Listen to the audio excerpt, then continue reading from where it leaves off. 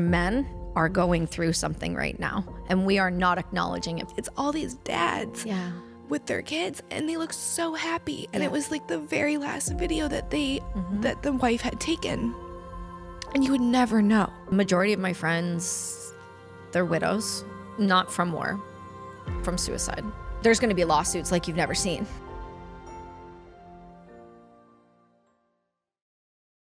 Well, Kelsie, welcome to the Chatting with Candice podcast. I'm so excited to finally have you here. And I know we were going back and forth, but I'm so glad that we decided to do in person, especially after dinner last night and just catching up with you. So thanks for coming to the land of the free. Yeah, I'm always wanting to come to the land of the free. Any excuse I get to be here and feel just calm in a different place where people aren't watching me every couple seconds and people aren't being crazy and wearing masks and yelling at me. It's a really welcomed state. So thanks for having me. Oh yeah, anytime. So I have been watching a ton of your content and I have all of these notes and I don't even know where to begin. I guess the whole reason that you kind of came on my radar is I saw you on Drinking Bros, and then I watched your trigonometry episode, and it was the very end of trigonometry when you start bringing up MAiD. I'm like, this is the whole thing I want to get into, and then I realized there's so much more overlap that we have, and we kind of figured that out even more at dinner. But I guess like jumping into MAiD, because that's kind of where you left off on the last podcast. I guess, what is that for listeners that aren't aware, and what got you involved in being outspoken about it? Yeah, absolutely. So thanks for asking that. A lot of people are starting to catch on, but there's not quite enough yet, in my personal opinion. Enough where we've been able to stay the bill, meaning we've been able to stop it in its tracks. And we have an opportunity to completely eradicate it from the legislation in Canada. So for people who don't know or haven't listened to that episode or listened to any of the episodes I've done on MAiD, MAiD is medical assistance in dying. MAiD is being used as a euthanasia program in Canada. I compare it very much to eugenics. If you were to look back in World War II and the verbiage that was used with Hitler and his cronies and everyone else, the verbiage is very much similar in Canada right now. The problem with MAiD is not that we are giving grown humans who have terminally ill cancers, diagnoses, really painful exits out of this world, an opportunity to leave in a compassionate way, but it is being utilized and exploited. We now have, in 2021, we had 10,500 Canadians use MAiD. It was over 13,500 by 2022, and I don't know the full stats, but we know that it's over 30% and it keeps increasing. The problem with MAiD is the Canadian government is not using it as a way to actually help the ill. They're using it as a cost-saving alternative and a way to control population. The reason I state that, and that's a really aggressive description, and I really believe that wholeheartedly, is because we've seen how they are and have attempted to amend the bills to allow for mentally ill, addicts, homeless, and children that are terminally ill down to the age of 12 with parent consent. Part of the problem in Canada is if a child who's 16 or 17, who cannot make a decision at that age, walks into a hospital and says, I'm suicidal, more often than not, they will offer you MAiD before they will hold you to protect yourself from yourself. We've seen it. There's a ton of evidence for it. It's happened in hospitals near me. It's happened in hospitals across the country. But in particular, British Columbia, where I live, is comparable to the rest of the country. BC has got the highest rates. Okay. Now, you could look at that in a multitude of ways. Cost of living is the highest in Canada and British Columbia. Land is uncontrollably large. Like it is, you cannot afford to live there if you don't have multiple incomes, a spouse income. And if you can afford to live there, you've got a crazy job where you're making, 6 figures plus easily. With the issues that we have on the east side of Vancouver, which is one of the largest, if not the largest opioid epidemic space in the North America, almost the world. We have never seen anything like this. We have open air drug markets. You can go buy heroin and cocaine on the streets. You can buy fentanyl. In Canada, Health Canada boxes. Okay, so what we did is Canada, we emptied out the psych wards way back out of Riverview. We took everybody out. We put them all in the streets. The mental health epidemic is out of control.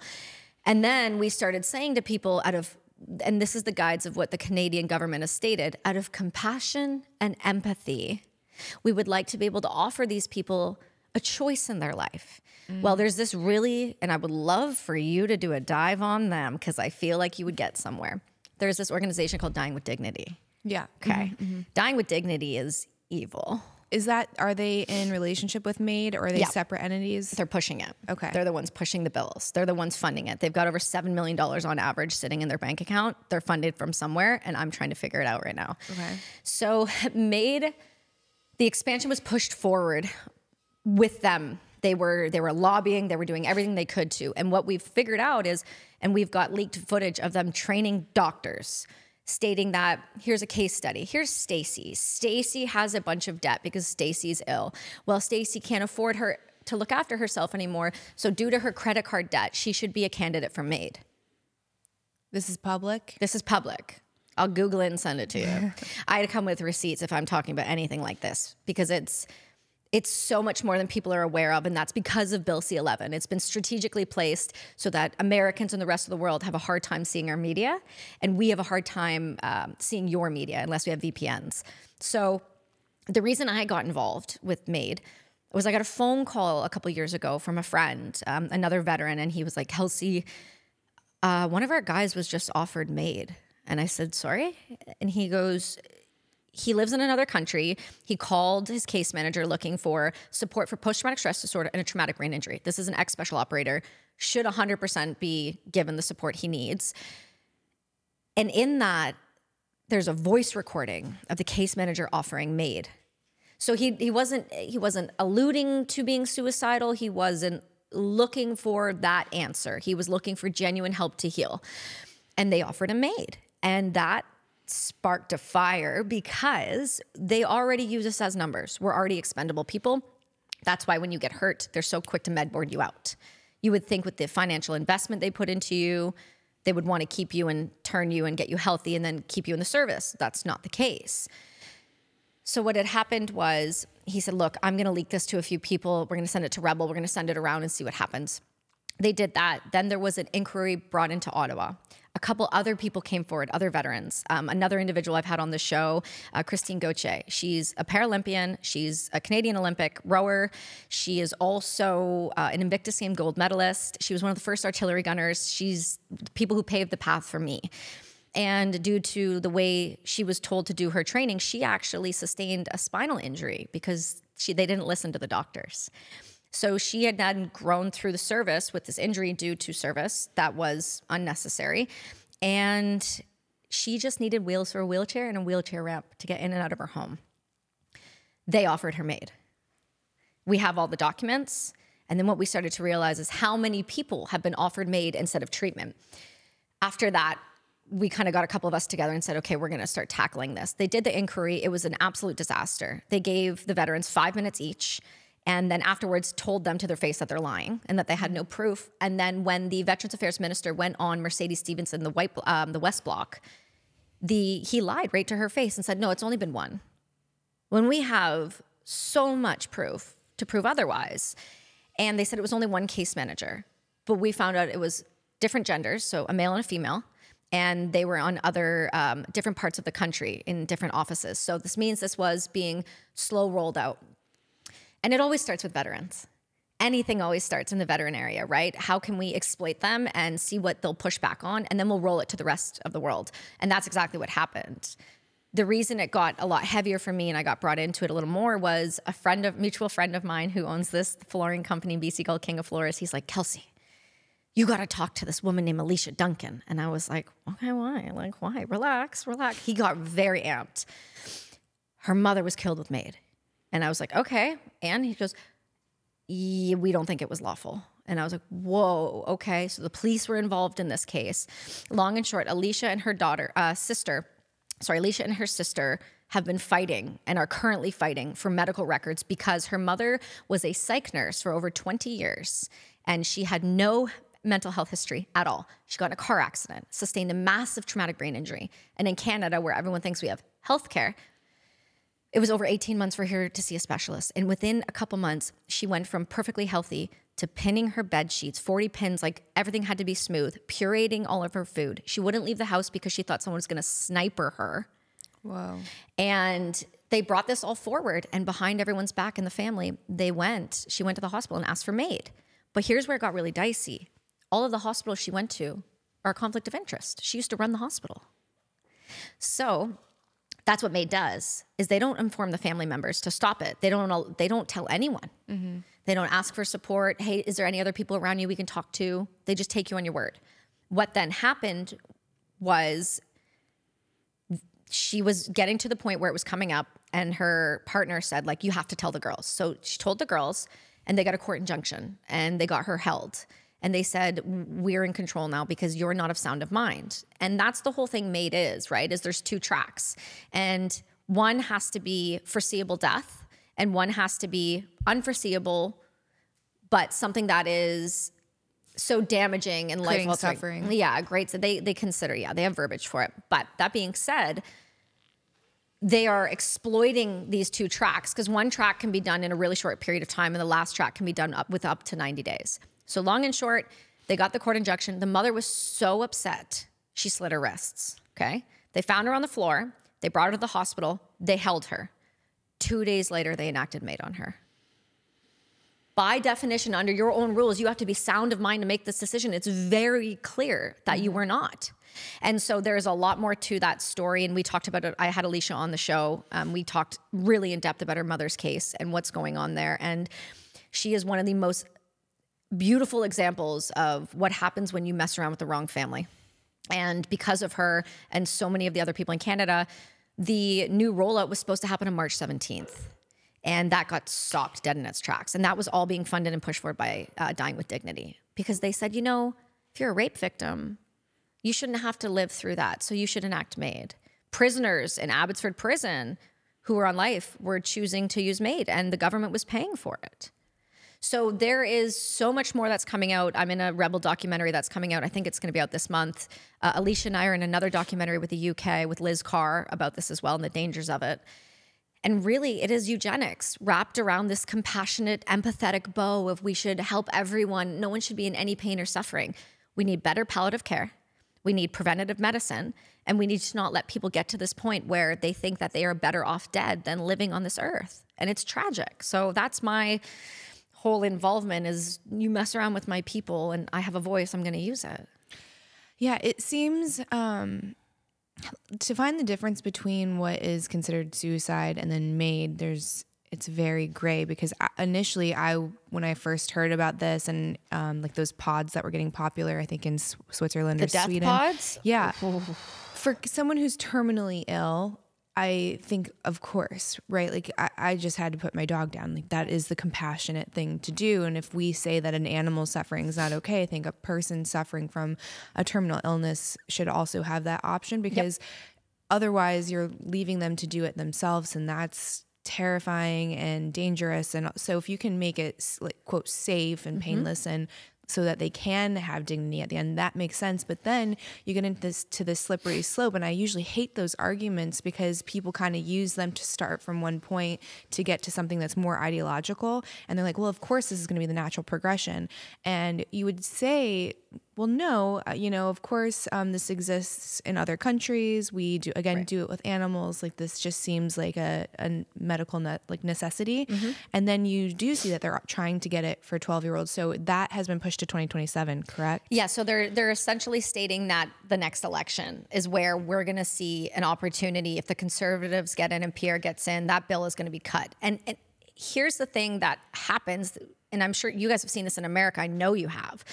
They will sandwich bills into other bills, and that's what they did with this. So it's called like hog something. I don't know what it's called. There's for my father-in-law, he's super into politics. He's like, this is just the way of politics. And I wish I could Google it, because I don't even know how I would begin to Google that phrase. But yeah, it's very normal for like, I'm gonna get this, I'll give you this, and then by the end of it, you have a 1,000-page bill where everyone needs to get a piece. And what had happened was Canada was reinforcing their abortion bill, and they slipped it in. So this is how it got extended. They had the sunset clause, and that is the thing that was terrifying. Was it was originally supposed to be in 2023, And then they pushed it to 20. And that's when I went and I did Pierce and we were talking about it. And he was like, what's going on? And then it got pushed to 2024. And then we started getting as loud as we possibly could and talking to anyone that would listen and just tagging every major person. And I always wondered, I thought to myself, why isn't Jordan talking about this? Because our media is so heavily censored by Bill C-11. He's one of the only ones that's got that escape velocity in Canada. And I thought to myself, I'm like, why? I really wish somebody much bigger than me, because I can only yell as hard as I can yell, but I wish somebody much bigger than me would grab the reins of this and maybe break it down and go, okay, we need to be discussing this, because the majority of Canadians have no idea. And that's the wild thing. So Alicia and I are actually planning to go out on the streets and we're going to interview some people and just ask them what's MAiD. Because most individuals have zero clue, meaning because they have no clue, their children have no clue. But what has happened is when they included younger individuals, we understand a lot of times those can be that groupthink, that social ideology that can get captured within that age. And what we've seen with so many other movements is they're going to exploit it. And the dangers and the fears are groups of younger humans convincing each other it's a better idea to die, almost like a suicide pact, if you will, that's funded by our taxpayer dollars. And then you have companies like Simon's Department Store. Have you heard this story? Oh, you're going to love this. So they've taken it down since, obviously, but think of like the Bay. It's a Canadian department store. They carry everything. They're from Quebec, which tracks. And they decided to use MAiD as one of their commercials. So they had a female who was going to be ending her life. And they decided to put her on a beach with all of their home goods, with bubbles all around, talking about how she was so excited to go end her life while she was surrounded by these waves and these cliffs and these beautiful home goods, selling the home goods under the eyes of MAiD is an acceptable, beautiful, welcomed thing, and I can't wait. What? Younger, impressionable people are going to be seeing that, and it's the subliminal messaging. It's the couple touch points. And so that was disgusting to me. How can a department store use assisted suicide as a way to make an ad that's going to be seen by very impressionable people across the country? Canada can't advertise pharmaceuticals, correct? We can't, but because a lot of people's TV overlaps with American TV, we see them anyway. Oh, so you'll get our advertisements? Yeah, so I don't have TV. We have Netflix. We have Netflix or we have Amazon. So I don't see any commercials anymore. But when we come to America and I turn the TV on, it's jarring. Yeah, it's weird because I believe it's the U.S. and New Zealand, and we're the only two in the world that are allowed to have pharmaceutical ads. And that seems, I mean, do you know who Joe Dispenza is? Yes. So he gets into kind of like the quantum physics and also like the subconscious psychology behind these ads and how really dark and insidious it is. And it's down from, you know, you want to be able to kind of put yourself in a situation, and that's when you become extremely malleable and like easily influenced. So they get you with the dark music, they make you feel very visceral, then they'll show a really violent, gnarly disease, and it just gets you on every basic human instinct. And all of a sudden you're calling your doctor, and then you have this illness, and maybe you start being a hypochondriac, whatever, you end up buying the thing that they're trying to sell. So if you have a country like Canada that says you're not allowed to advertise pharmaceuticals because it's just not ethical, how do you advertise a suicide? It's not a pod. I don't think they're doing the pods yet, but it's like still a package. They were talking about you can walk in and ask your doctor about it. It's no different. Yeah. So we've had so here's what's really wild. I've kind of now gotten to the place where in Canada people just start to send me all their cases and their stuff to talk about because they're like, no one else is really discussing it other than Rebel. And the issue with that is it's heavy, and I'm happy to do it. I'm okay to do it, and I'm happy to take that on, but it's heavy. And what I will say is you start to realize how many people have been killed in really dicey ways, and to the point in which family members weren't told and nurse practitioners were doing it, and now they're discussing making it optional to not do it in a home or in a hospital. You can go to a park and they'll kill you there. Like it's in a park? Yeah. It's a public space. Yeah, but it's with the medical professional, and it's just the conversation is getting really dark, really, really, really fast. And the suicide pods are one thing, but even then I think that's devoid of empathy and emotion, putting somebody in a pod and saying, we're going to ask you 3 questions and then we're going to gas you to death. Like that to me, just that pod scares the living hell out of me. And I think when people are going to pass and doctors are going to enact that in a palliative care setting, other family members should be around them. They should be held. People should be holding their hands. People should be praying for them. People should be in the rooms. Like I get emotional.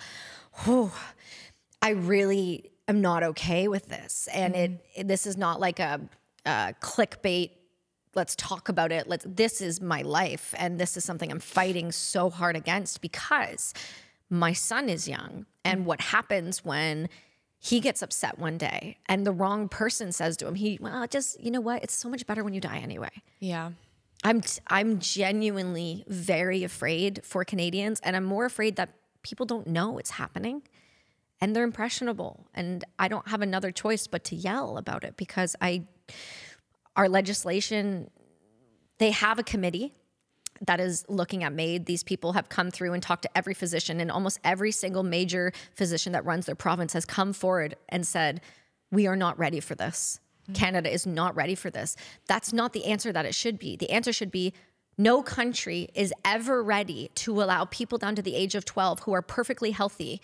You took an oath, a Hippocratic oath as a doctor to say that you'll do no harm and that you will always try to heal people. You know that depression is healable. We know that it's a gut health issue. We know that it's a brain injury. We know that it's a chemical imbalance. So how could you ever say to someone, you will never heal from this? That's just not fact. We understand there are a ton of people in North America that have a genetic component that causes them to feel more manic, bipolar, schizophrenic. We understand that comes from food we eat, the lack of movement, the lack of water and sunlight. We're humans, yet we treat ourselves like we're robots and we wonder why we feel disconnected and unhealthy and sad. We need to go way back to where it worked, closer to the earth, closer to the sun, closer to others, hugging people. Like when I hugged you yesterday, you hugged me. I was like, no, I'm not done. I'm so sorry. I am hugging people. Once you hit 10 seconds, you get a release, right? You get the oxytocin and the dopamine. But that feels like an uncomfortable amount of time, doesn't it? It's only an uncomfortable amount of time for people who are not comfortable being around other people. I had a hug the other day at a retreat. It was a 4-minute hug. That's a long period of time. I don't know if I've ever done that in my life. Right? But it was actually one, I encourage people to just try it once in their life. It's really beautiful and it really makes you feel connected to another soul. And I think that's the difference is we're so disconnected. We're so obviously disconnected on a continuous basis that we don't have the right empathy. We have the taught empathy, but we don't have the feeling of empathy. They're very different in my opinion. Yeah. Yeah. I try to think of the more sinister perspective, like why would they be pushing this? Because the money doesn't make sense to me. And it might sound like a lot of money, but in the grand scheme of things, it's not. It was the annual savings is projected to be, and this is a huge swing, so I don't know who's doing their numbers, but between 34 and $136.8 million a year. That's not a lot for a country. So 2021, they saved $86.9 million. Okay. On not providing, by doing But that's MAiD. not a lot. But if you do that, but think about this. If you do that at the small number they're doing it, before a full expansion rollout, then you factor in the amount that it's going to take to put somebody in proper care for mental health. So say you get a 14-year-old who's depressed. Maybe they are bipolar. Okay, well, let's think about the follow-up care, the amount of time on doctors. Canada is already so short. It's death care. You cannot get into a doctor unless you go into the emergency and then you're there for a day. People are dying in the waiting rooms constantly. So think about, it's not just the financial number. Think about everything else that goes with it. Take veterans for an example, because this is where I can speak to a little more from an educated perspective. GWAT happened. So Afghanistan, Iraq, finished. Well, we had X amount of people that go. We had X amount of people come back with post-traumatic stress disorder, some form of mental illness, or cancers from burn pits and exposure. You name it. People who lost limbs, amputees who need new limbs on an ongoing basis. And then you've got their pensions. Then you've got their pay. So when you add up the amount of money that is actually saved from one person who's maybe a burden on the system. This is not just a financial medical play for savings. It's the actual individual and what that person costs the government on an ongoing basis. And our veterans, most of the time, we were looking at like what, 18 to 27-year-olds. Okay, so you have to look after them until you're 75. That's expensive, and that is huge on the system. And then you turn around and we're giving crazy amounts of money to Ukraine. So Canada can't sustain that the same way America can't. So the best way to do is remove the burdens from the system, just like they did in World War II, you know, the people that needed a little extra help and all of this out of compassion. Then you're freeing up crazy amounts of capital. So the number may not seem big, but when you break it down, it is quite large. And it also seems like such a paradox that the country that's doing the most innovative work with psychedelics for specifically PTSD is also pushing something like this. I think it was maybe on the trigonometry episode, or maybe I watched Vox too, and they did a debate between someone that worked at MAiD versus a psychologist that was very, very hesitant about it. And I think they were talking about, I think it was also a veteran that came in and it was the first thing that they offered. Yeah. And to her, she's like, well, you know, it's not a good option. It's tricky. It's really tricky if you're on a wait list and you know that if you can just wait long enough, if you can, you know, outlast the clock, this thing on the other end will help you. Right. But that waiting period, she had no problem with them using MAiD while they were on a wait list. And she's like, well, it's tricky. It's not tricky. It's not like, it's not tricky. How's that sound of mind? And I don't know, it just seems wildly unethical and kind of like malpractice. In my personal opinion, it is. And you know what's going to end up happening is the same thing that's going to happen, and you're about to see what's going to happen with all of the detransition and all of the doctors. There's going to be lawsuits like you've never seen coming. I was watching someone talk about that, and they didn't think that the lawsuits are going to end up happening because you have all the institutions as that is the proper protocol. Oh, so care. There is no misalignment between what the doctors are doing at these clinics versus what the institutions of like pediatrics are suggesting. So if there was a discrepancy there, then technically the doctor was acting out of line, but because the institutions are captured, that no one's going to be able to actually sue. Maybe your parent, maybe you'll be able to sue your parent. You could. I'm not sure. There's got to be a line there for some sort of consequence, because realistically, the long-term damage is obvious, and we're seeing it with more and more individuals coming out and speaking about it. The same with MAiD.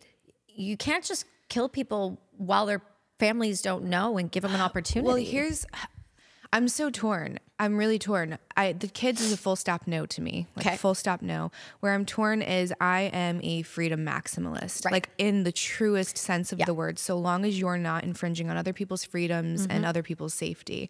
I don't necessarily want to live in a place where government tells me what I can and can't do with my body. And I think, there's always that other option, and that's always existed. And this just seems like a cleaner alternative to someone who's in a ton of pain. Like and I'm not talking about depression. Yeah, I'm not talking depression, right? Like we should offer those people like compassion and other forms of treatment, right? It shouldn't be like, here's this, bye-bye. Like that, I don't think that is the right thing at all. But I also don't want it necessarily to be fully illegal, I guess. I don't know. But then again, you have the slippery slope. So I just lost my train of thought. So let me give you an example. Liz Carr brought this up to me. It helped me shift my perspective a little bit because I could see it through her eyes. So Liz Carr is a disabled actress from the UK. She's been in Loki and Omen and all of these. I had no idea when I met her. She was like, yeah, I'm an actress. Look me up. I was like, okay, girl. And anyway, she's wonderful. She's wheelchair bound. She was born with a certain disorder where I think it's like her bones didn't develop quite accurately. So she is a quite tiny, fragile female. But oh my God, she is a badass. So she goes, look, Kelsie, let me reframe it for you, because I was very much the exact same as you. And she goes, the UK doesn't have this yet, and this is why we're fighting this. Once a bill goes into place, you don't get to decide what's amended and walks through. That's the concern. And so, yes, and I'm in full agreement. Over 18, terminally ill, you have every right to end your life. And I believe that and the is fact that it's not legal in so, like, I think we have a handful of states where it's legal. And if you've ever had a grandparent or great grandparent that had dementia or Alzheimer's, it's a ton of pain. They're not there anyways. No. Right now in Sound of Mind, I can tell you if I'm in my 80s, 90s, whatever, and that happens to me, like, please, help me out. And Jordan Peterson did answer a question. It was one of these panels that he did, and it was him and his wife Tammy, and I think it was like someone in the crowd had submitted, what do you think about MAiD? And of course it's Jordan Peterson, so it was a 20-minute answer. But it's worth the answer. It's very emotional, it's very vulnerable, and he explains how when he was really sick, that in the thick of it, he's like, I can't do this for another day. And he doesn't necessarily give a binary answer, of course, but it is what he alluded to, or my perception of his answer was that back in the day, if you had grandma that was really sick or someone with cancer, the doctor would maybe prescribe or induce like some kind of painkiller, and then they would fall asleep and not wake up. And he said that that burden had to weigh on that individual and the family, and it was this very intimate decision. And he seemed to be okay with that.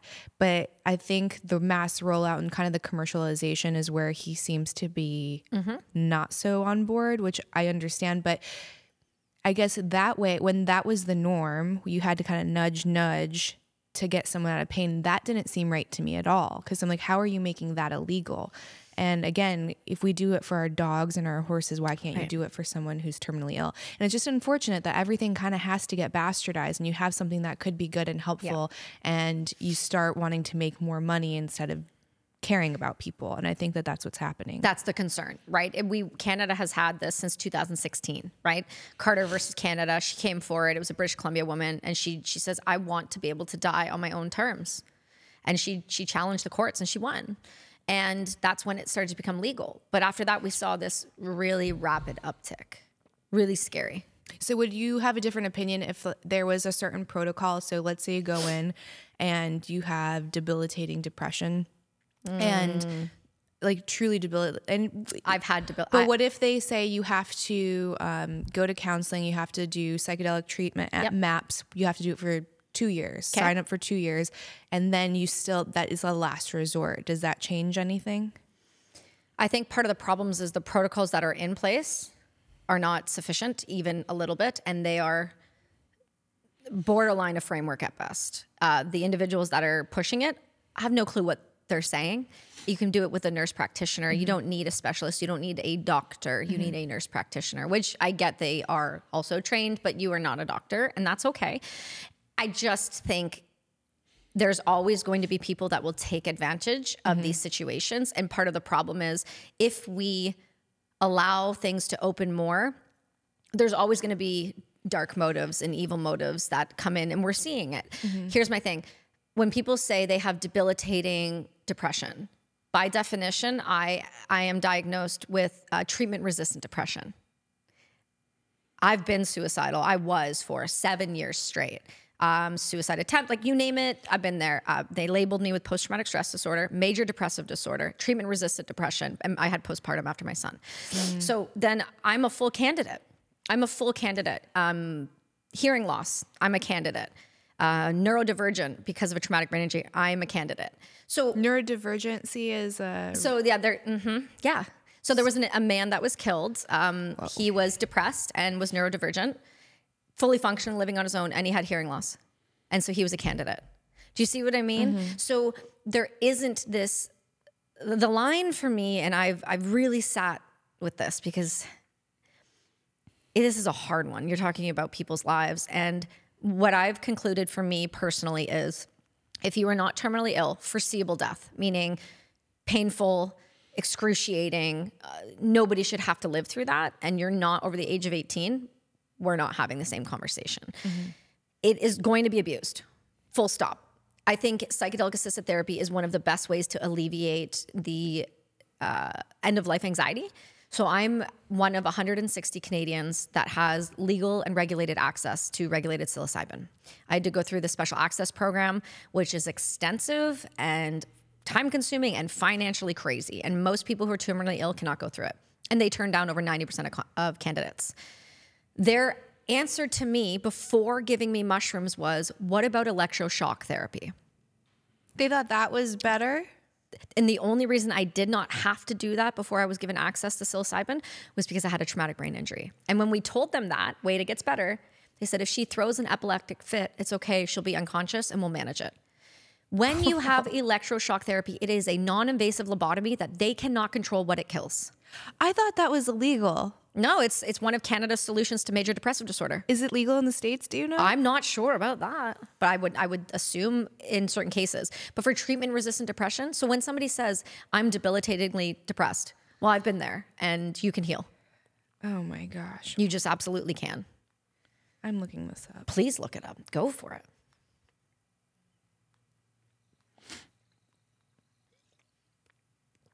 I love America and their Topo Chico. God, it's so good. It's so great. So I get very excited about this. So it's the little things. You know what it is, and that's the beautiful part about being able to come to the land of the free. So many awesome things. It's still legal. Okay, so that, in the U.S. Yeah, and that is their solution to treatment-resistant depression. So how are we prescribing that? And we're like, oh, this little mushroom that grows on the earth is the problem. Right. So I had to go through it took us 8 months. They said, we'll give you an answer in a week. It took us 8 months.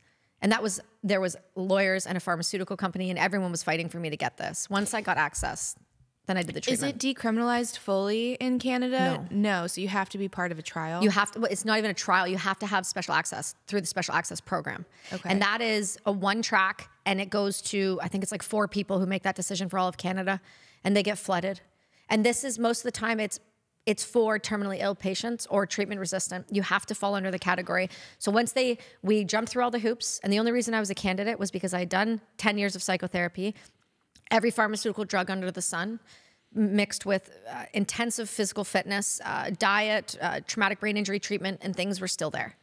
And so when they finally came back to us, they said, okay, they have one last question. Is she willing to do electroshock therapy? And what foundation is this or what? So the special access program is Canada, the government. Oh, it's just government. It's the government. Have you applied for MAPS? I have not, no. Because they are obviously doing psilocybin, but they're doing MDMA too. And MDMA shows really promising work, especially with vets. Yeah, I haven't, I've never I don't think they're probably having a prerequisite of shock therapy. Something tells me that that's not their jam, but I could be wrong. I would really be surprised if it was, just because we know that it does more damage than it works. This isn't the 50s. And we also don't know the brain. We still have no idea about the brain. So we were talking last night about this person that had a tumor and it caused all of these ailments. And you don't even know what part of the tumor and what combination of the pressure on the brain was causing a complete shift in this person's personality. So to just say, let's just shock the whole thing and see what happens, like a reboot, it's not the same thing as your Apple computer. No, not even a little bit. It'll kill parts of the brain that don't come back. Whoa. So that's the thing that's terrifying. And, we did this in the 40s and 50s when we didn't understand. We still don't fully understand, but what we do understand is that our food is a big component of depression. Our social media use and consumption is. Our lack of nutrients, if you will, our lack of movement. There's so many different things that are a proponent that ramp up depression. And COVID was a beautiful one. We one of the best ways to do is isolate humans. And that's how you make people sad. And it's because we need to be connected. So you're seeing this increase right now in people coming out with depression. People aren't depressed. People aren't taking action. And that is one of the ways that you can, and I get it. People are like, Kelsie, but you've never been in your bed before you can't get out? No, I have. No, I have. But what had happened was I had a huge support network around me that was like, that's fine. You want to lie in bed today, but you're going to have to get up to go pee and we're going to make you. Because we know you're going to have to, and you're going to take a step. And even if you take one step out of that bed today, that's a win. Because you can heal from it. And anybody who says you can't has never truly been to the depths, and that is my play zone. So I know how to get out of that. And most people can if they have the right people around them. The problem is the influence around them. Are they a burden to the family? Does the family see them as that? Well, then will they push then MAiD? Do you know what I mean? So it becomes, with the children, you've got the Munchausen by proxy issue, which people are going to take advantage. Everyone is currently. Then you've got the individuals who are burdened on the system. So then you've got the people who are pushing it. And then you've got the individual themselves, which can't see tomorrow, right? That doesn't understand that, your emotions are like waves. And they can suck for a long time, but you will come through the storm if you have the right people around you. Yeah. So I don't know if you listened to Abigail Schreier's recent interview on Rogan. She was pushing this new book. I think it's called Bad Therapy. And she specifically got into some PTSD stats that I thought were really interesting. And I wanted to get your opinion on everything. Yes, I'm excited. So she was, the book is against therapy for people who don't truly need it. She thinks a lot of us are overprescribing it and that we aren't telling people that there actually are side effects to therapy, which I didn't know. Who would have thought that there's side effects to that? You thought you were going to talk to a professional, air quote professional.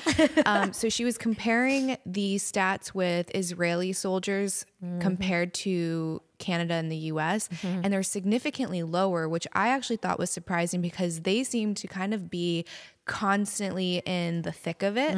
And you would think that that would overtax your nervous system and that would create more PTSD. But what she found is, so the stats for the Israeli soldiers are, and this is just roughly, was 7.7 to 8.5% of soldiers that had PTSD. The US was 11 to 23%, and Canada was 6 to 17%. So huge discrepancy between Israeli soldiers and the West. And her rationale for this was that in Israel, they'll take you out if so you witness something bad, you get injured, they take you out, but then they throw you back in.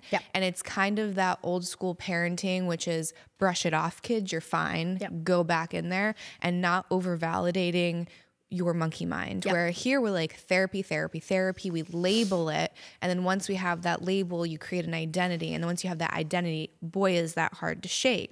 So you are depressed, you have personality disorder, right, and then you're like, I am depressed. Well, no, you just feel like shit. Don't label yourself as this, otherwise you're going to perpetuate that thing.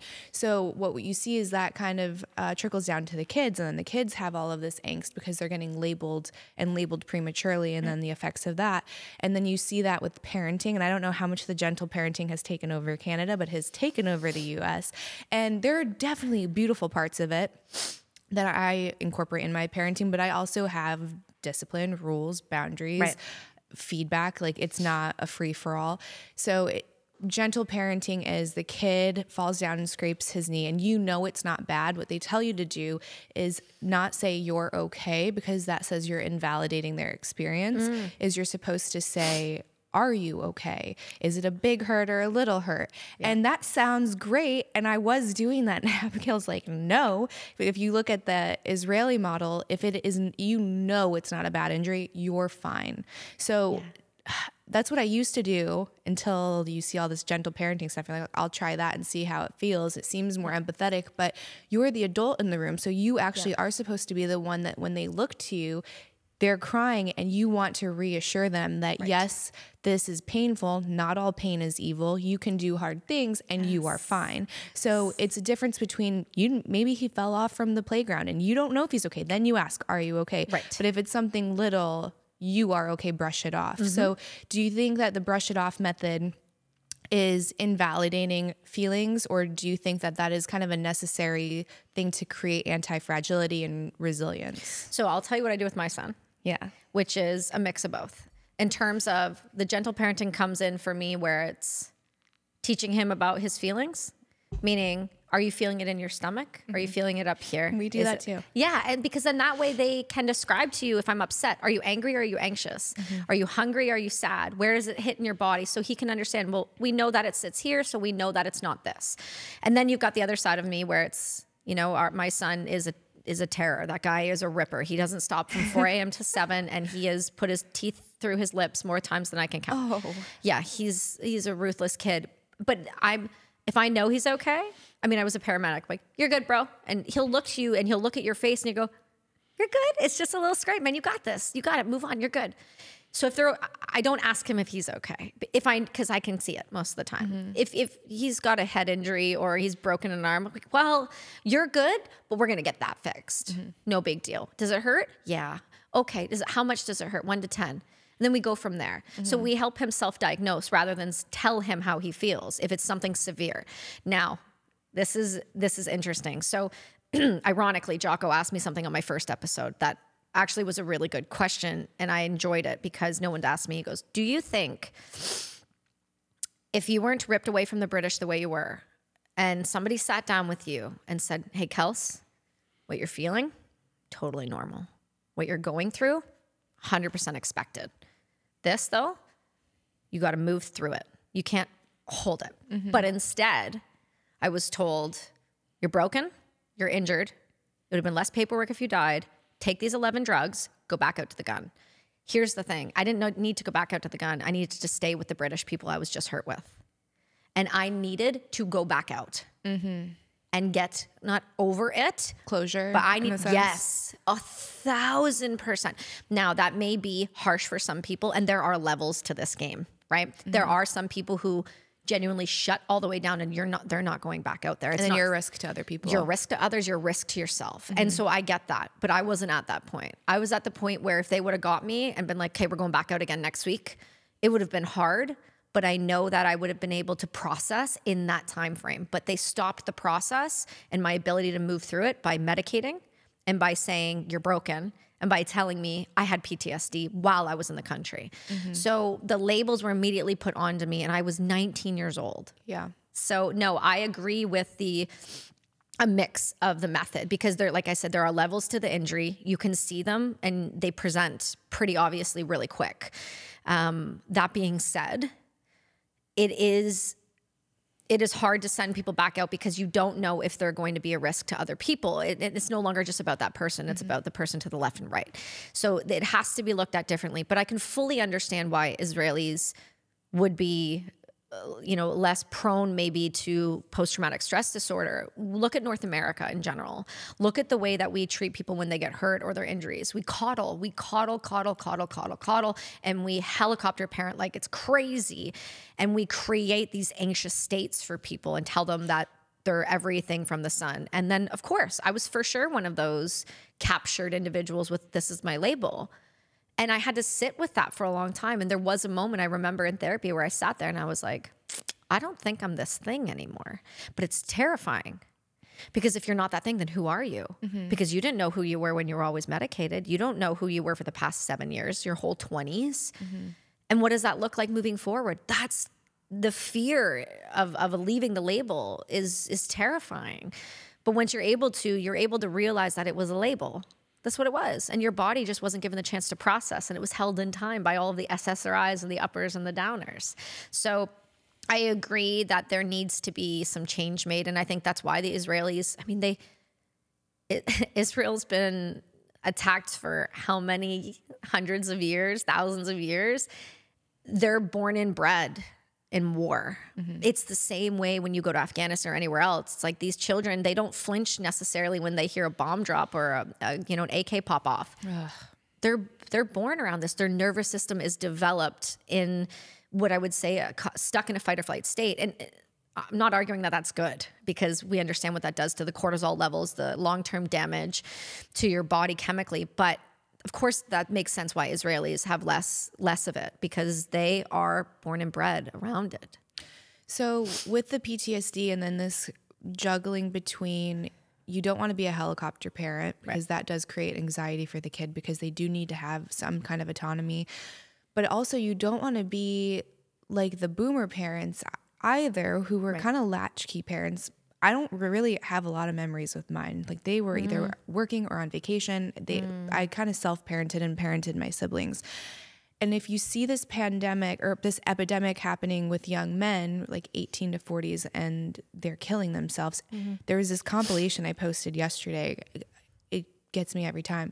It's all of, it's so emotional. It's all these dads. With their kids, and they look so happy. And it was like the very last video that that the wife had taken, and you would never know. So with men, it looks totally different. So like, how do you check in without being a helicopter, and how do you make sure like the boys and the men around you are okay? Yeah, it's really hard. We have perpetuated this really negative stereotype in our culture called boys don't cry. I spoke about this on Meat Mafia. And the reason I bring it up is because it's not talked about enough. Our men are going through something right now, and we are not acknowledging it because of radical feminism and men don't matter and we can live this whole world without men. Well, joke's on you, you can't, so stop pretending. also, who you gonna call to go fix the roof? Because it ain't gonna be you, girl. Hannah Brown. Yeah. Exactly. Exactly. So it's really rough. You know, we've lost 4 times more people post-war than we did in the war. The majority of my friends, they're widows, not from war, from suicide. And so these children are growing up without parents. And whether it's the alcohol that's brought in, you know, it's a coping mechanism in the military, right? They won't let us use cannabis. They won't let us use plant healing modalities, but they'll give us, you know, alcohol and say, drink yourself to death. Like, they don't care. You know, pre-deployment, the week before we left, our guys had to be rushed out the back of the door because they were all doing coke that weekend and they would have popped positive. And so then we would have not had anyone to deploy with. So, you know, we created this culture of boys don't cry, don't talk about your emotions, and don't give you the tools to deal with it. Part of the thing that happens with young boys, and I'm not a psychologist or psychologist or psychiatrist, but I will tell you, the majority of my friends are men, and the men that I see, it's the everyday stuff, and they have no one to talk to about it. That's what it is. And I don't know that there's any way to tell, because like you said, they look like nothing's going on. I believe it's now on us to open a door and start a conversation. And this is genuinely not a plug. This is just what I do because I don't know another way of doing it. That's what my buddy packs are for. Those bracelets, those packs of 2. It's you call somebody up and you say, hey, let's just go for a walk or even for a beer. I prefer a walk, but if you want to go for a beer, you do, you boo. And sit down and you just put the bracelet on the table and they go, what's that? And the conversation can start from there. It goes, how you doing, man? You don't have to be weird about it. Don't make it uncomfortable and be like, how are you feeling today? It's like, how are you doing, man? And most of the time, if you open the door, they'll walk through it, but they don't often get the door open for them with anybody they feel they can be 100% themselves with. And that's why I work in the psychedelic space. And the majority of people I work with are men. Mm-hmm. They're able to open up to me, whether it's the container I hold or the fact that I'm a woman, and they feel like I'm going to be more empathetic and less judgmental. But we have done a beautiful job over the past several decades of telling boys their emotions are not valid, crying is a weakness, and that if they do any of those things, they're not seen as a man. Mm-hmm. And there was even, I brought her up before, and I'm not picking on her, but she made a statement on this podcast. I don't even know what the show is called. It's essentially a guy that sits there, and then there's a whole bunch of girls, and he just like yells at them. And the whatever podcast. That's it. Thank you. Yeah. That's the only way I can describe it. We're big fans of that show. Okay. On Canceled Weekly. Yeah. I think I've heard you talk about it before. Mm-hmm. But one of the Turning Points contributors, she went on there and she's like, they're like, what do you think of when men cry? She's like, I think they're weak and I think it makes them look pathetic. And that shit right there, that is the problem. Women that think that when men cry, they're weak. No. If a man is crying in front of you, he feels safe with you. And courage. Yeah. Because I'll bet you they grew up being told that if they cried, they were weak. So it's this new generation of saying men don't need to exist and men that cry are weak. And we're telling men that they have no place here. Of course, people are going to be dying by suicide at unprecedented rates. They don't feel valued. They don't feel like they have a purpose. And what do we know about when you take purpose away? Mm-hmm. Everything falls. When somebody wakes up in the morning, they don't feel like they have a purpose. They don't want to be here. And that's the harsh reality. We need to stop telling men that crying is unacceptable, that their feelings are unacceptable, and completely flip it on its head and start educating these young girls who are delusional. Well, that goes down to a woman just not feeling safe in her own body. Oh, for sure. Right? It's protection. So you're so terrified of the world around you that anything that's perceived as a weakness on the male's end is now a threat to your personal safety. So you're going after these very caricaturized versions of what a masculine is. And it's the immature masculine that you're seeking out, not the integrated mature masculine, which is all of it. And I was talking to, what was that guy's name? I feel so bad. Dave Hurt. Is that his name? I think so. I'm so sorry if that's not your name. I think his first name's Dave. Yeah, let me double check. The last name I could be wrong on. We talked about my memory last night, my hamster. So. Well, I'm dealing with a time change and daylight savings. Yeah, Dave Hurt. So he's like this big muscular man, and he's a girl dad, which it's my favorite because that always tends to be how it works out. It's always the super alpha dudes that end up being girl dads.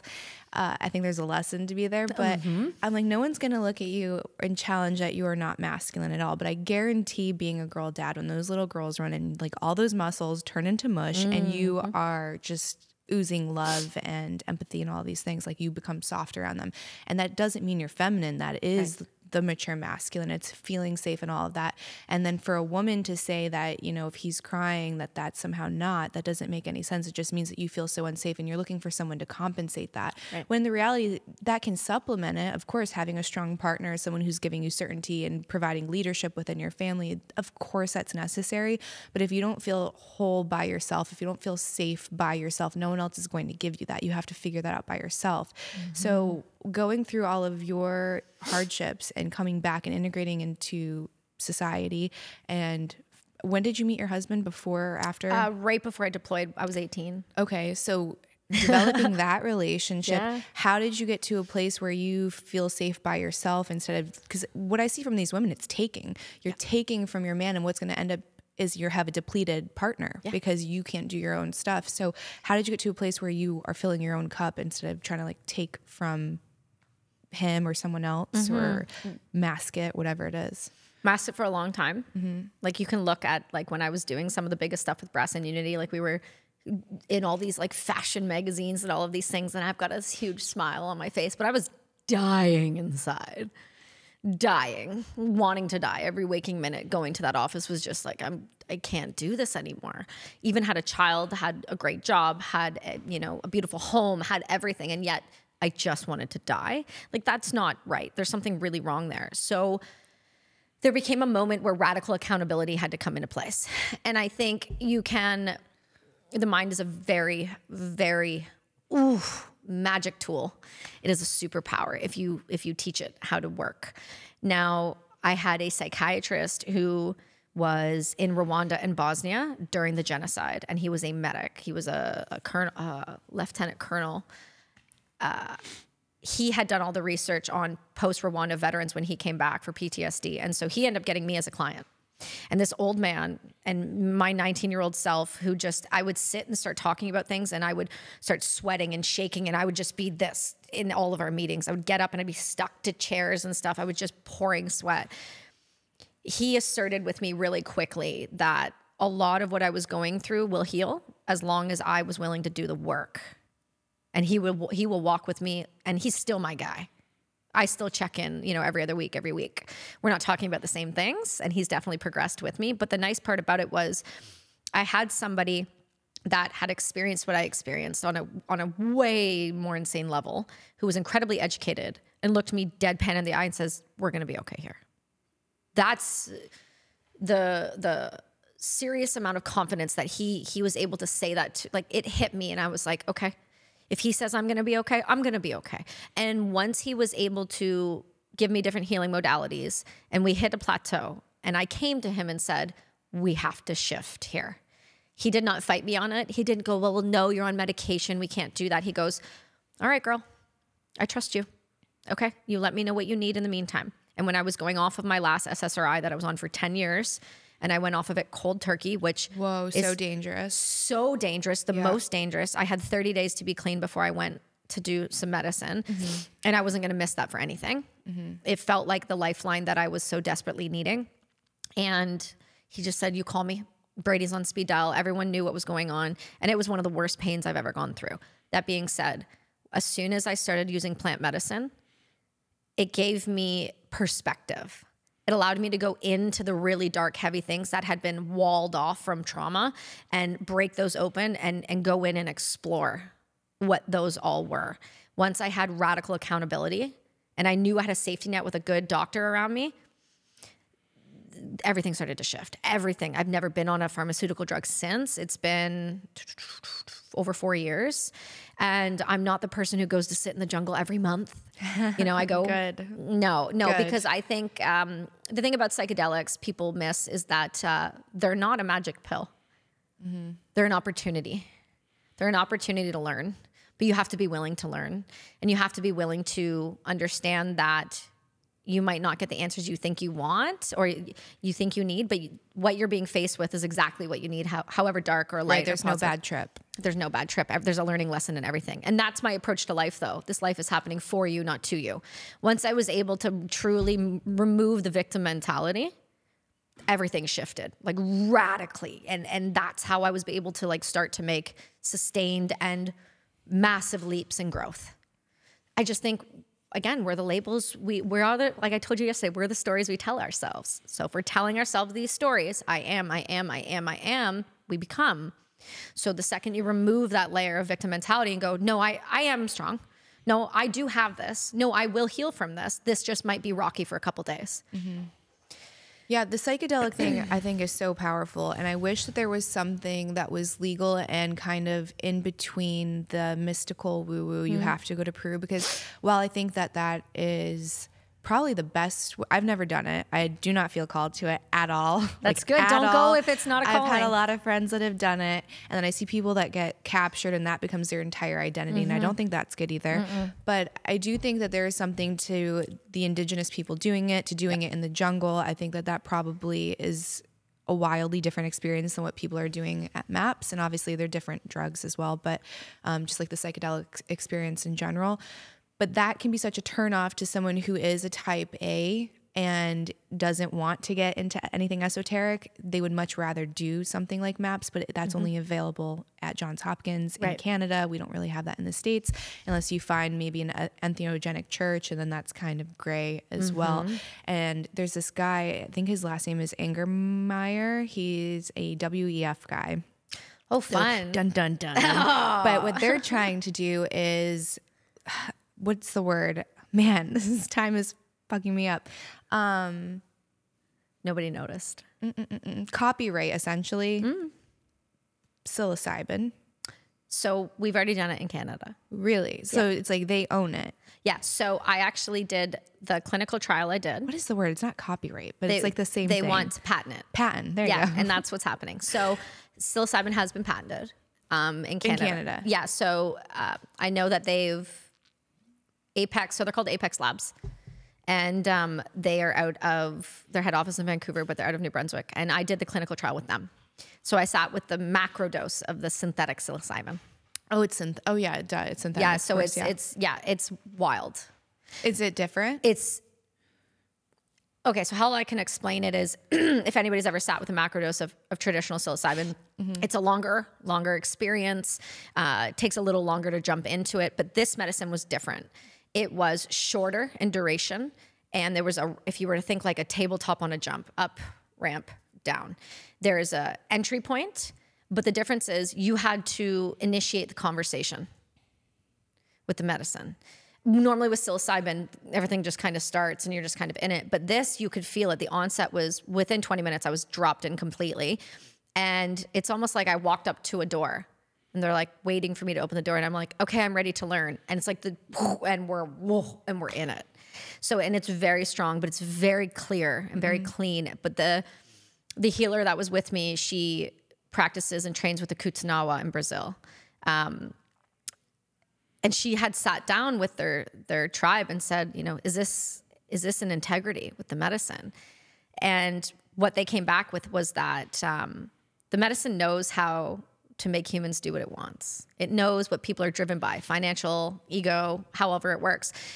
And so we sat with it, and she worked with me on the ceremony, and it was probably one of the more powerful ceremonies I've had. And I've done the jungle, I've done in America, I've done the trial, I've done all of these things, and it was quite profound. And what was most intriguing to me about that was how applicable it's going to be in case studies for individuals who, like you said, they don't want to dive into the mystical. They just want to heal, and they will do whatever it takes to heal. Now, I'm a bigger proponent of that than I am of, you know, at-home ketamine by yourself. Yeah. I really have I've tried to figure out what it is about ketamine that bothers me, but there's something there, and I'm working through my thoughts on that. And so I don't want to go too far into it, but I don't love ketamine. I know it works a lot for a lot of people, and I've had a lot of people have incredible results, but ketamine makes me nervous just because it's so readily available. It's completely legal. It can be prescribed to anyone. Telehealth, yeah. Yeah. I had this guy on my show, and I went into this thing about how irresponsible it was to have a ketamine telehealth company. And he's like, I own a couple. Perfect. And I was like, okay, well, let's get into it, because we're finding out it is very addictive. You have people doing their own dosage. Is it a long-term solution? It is synthetic. And I guess where I was going with the synthetic psilocybin versus something that's more organic, I was listening to this guy talk, and he's kind of like out there spiritual guy, so take that for what it is. But he's saying that the reason that you can do certain drugs and not get lost, like psilocybin, like actual magic mushrooms, and it's not neurodegenerative, it's not a toxin, like a neurotoxin, you can do it as many times as you want, as we know, and you're going to come back.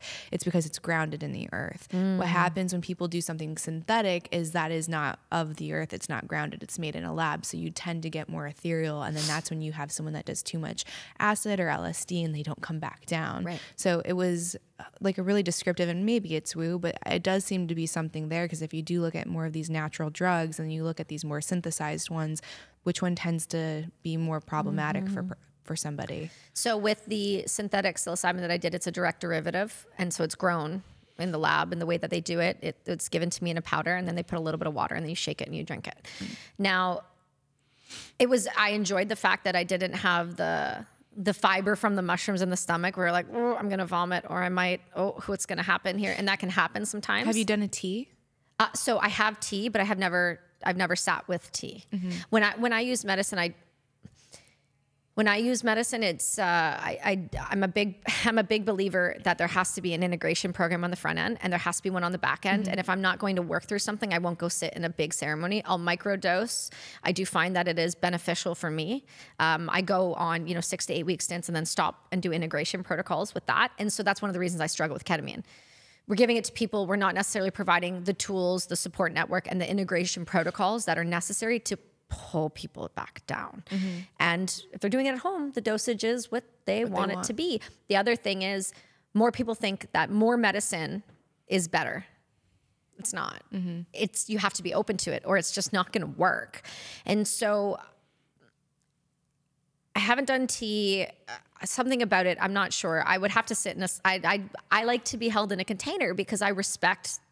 Oh, you can. So that's how. Yeah, I just have never done it yet. Yeah, I have a shaman, and that's his preferred method. So he like makes your tea, and the ceremony before is about an hour and a half. So it's very intense, and there's energetic purging that he does, and there's music, and there's him and his wife, because they're trying to create balance. And we did it really intimately, only a couple people.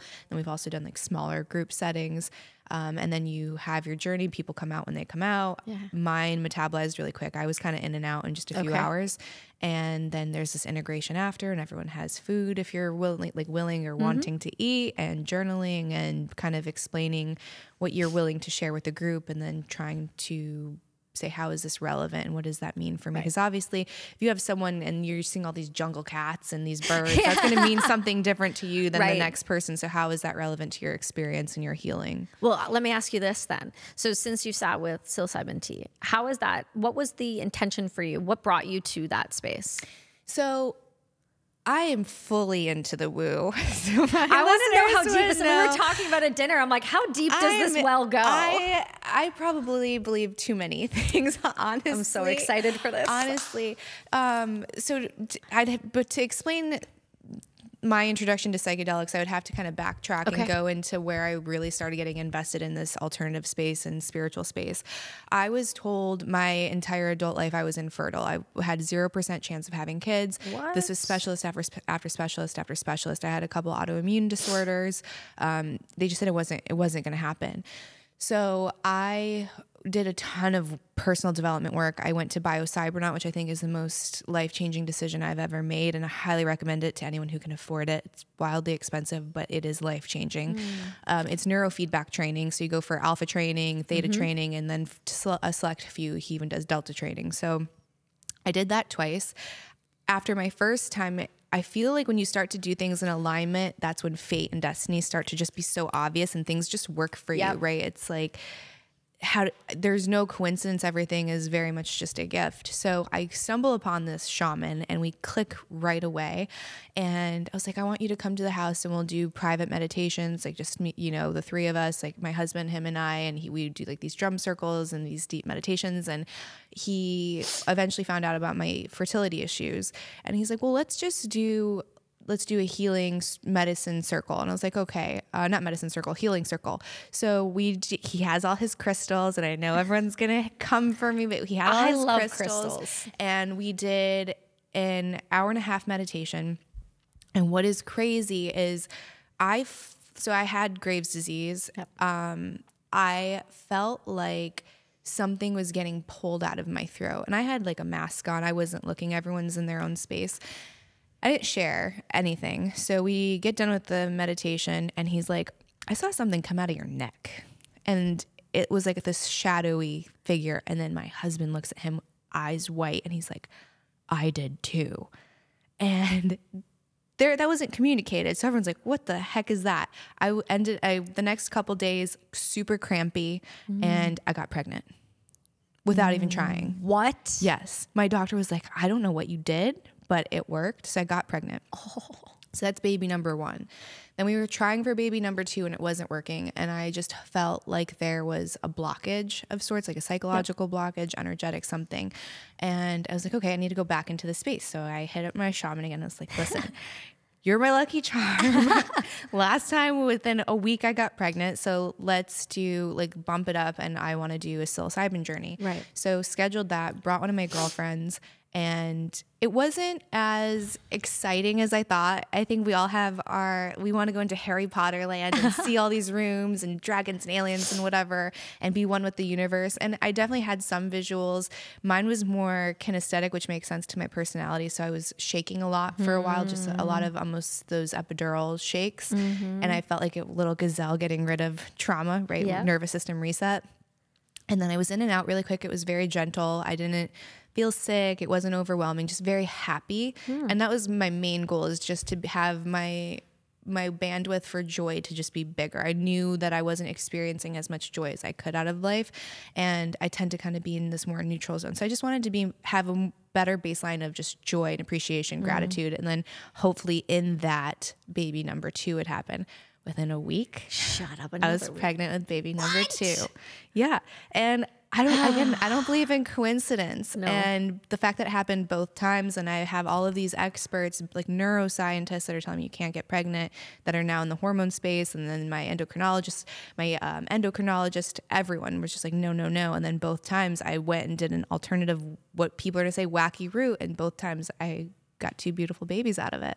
You know, that's not a shock to me at all. I know, and I love that. But for some people are going to think, I'm so here for it this. Just happened to be that way. I mean, okay, sure. If that's the life you want to live and the way that you want to see the world, but I would like to see some more magic. So I'm I call a recovering Catholic. It's like my joke. It's like the raised in the church kind of vibe. And I really struggled with that in the connection. And there was I never felt like I fit ever. I used to get called like all the names.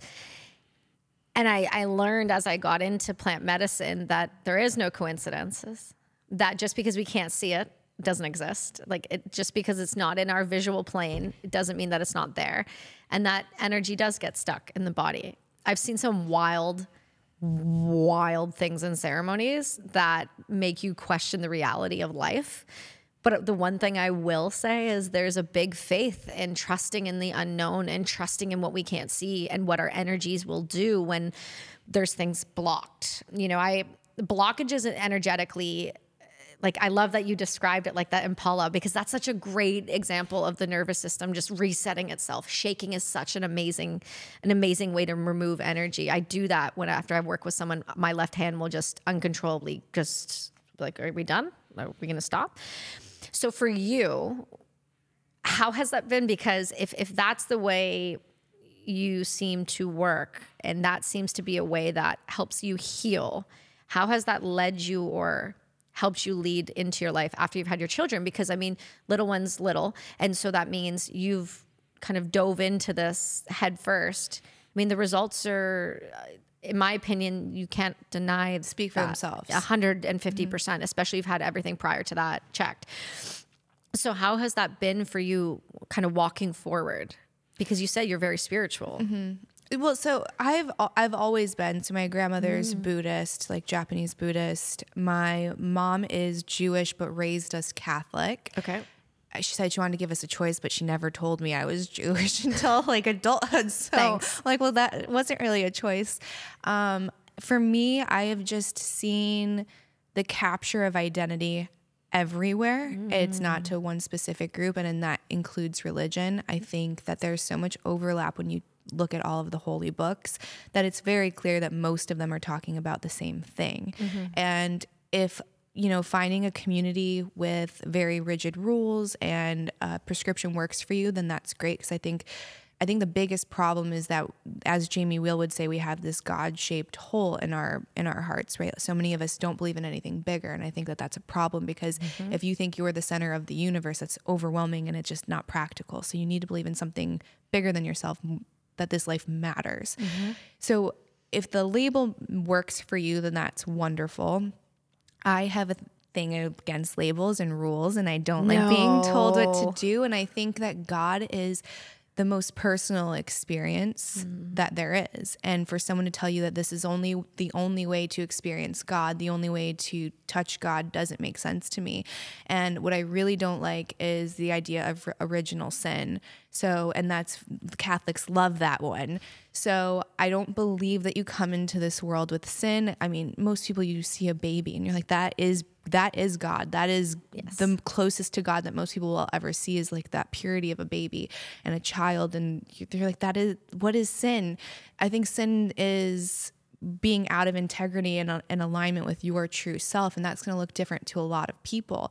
And so I think I want to be able to experience God by myself, or with my shaman, or with my husband, or with my friends, and in meditation, and whatever way that might look like. In ceremony, I don't want it to be this very sterile thing that's coupled with shame and punishment, because to me, that's not God. And then you can get into the conversation of, has God evolved? Because if you look at it as God is the creator and made us, wouldn't you kind of expect a certain kind of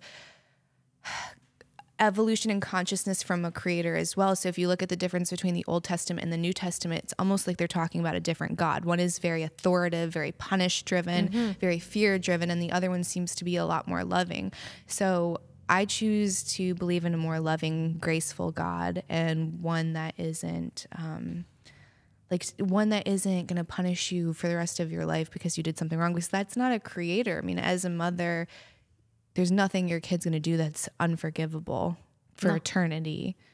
Zero. There's always room for grace and redemption. So I just have a lot of problems with, I guess, the human element of religion. It's not like I don't believe in God. I very much do. It's not that I don't believe in an afterlife or heaven or hell. Like, I believe in those things. I just think that it's probably different from a lot of those books. And I think a lot of it is supposed to be interpreted. That's why I think a different word for the Jews is like those that wrestle with God. And that's one thing that I love about the Jewish religion, is like, you'll have all of these people at a table and they're arguing and everyone has a different perspective, and it's in love. It's like a very much a lighthearted argument, but that's what it's supposed to be. You're supposed to wrestle with these things and not just take it verbatim, because at the end of the day, a person wrote that line, right? And then we don't even know if that's all of it. And again, there's so many other interpretations. And then there's books that predate the Bible that have very similar stories. So again, I think a lot of them are talking about the same thing. And it's like, what is the core of that? And then how do you want to incorporate that into your life? So it's to raise little spiritual beings and know that, you're not a body, you have a body, you're a soul, and to listen to that and not try to not let anyone take it away from you. And I think that that's what so much of society and the school does, is we layer label after label and identity and trauma and punishment, and this is how you integrate into society, right? You break that child to where now they lose their true identity, their true soul and knowingness. And now they're operating on a set of rules that we have agreed are best for the collective. So it's to, how do you become an integrated human, so where you can function in society and thrive, but also not lose the core essence of who you are?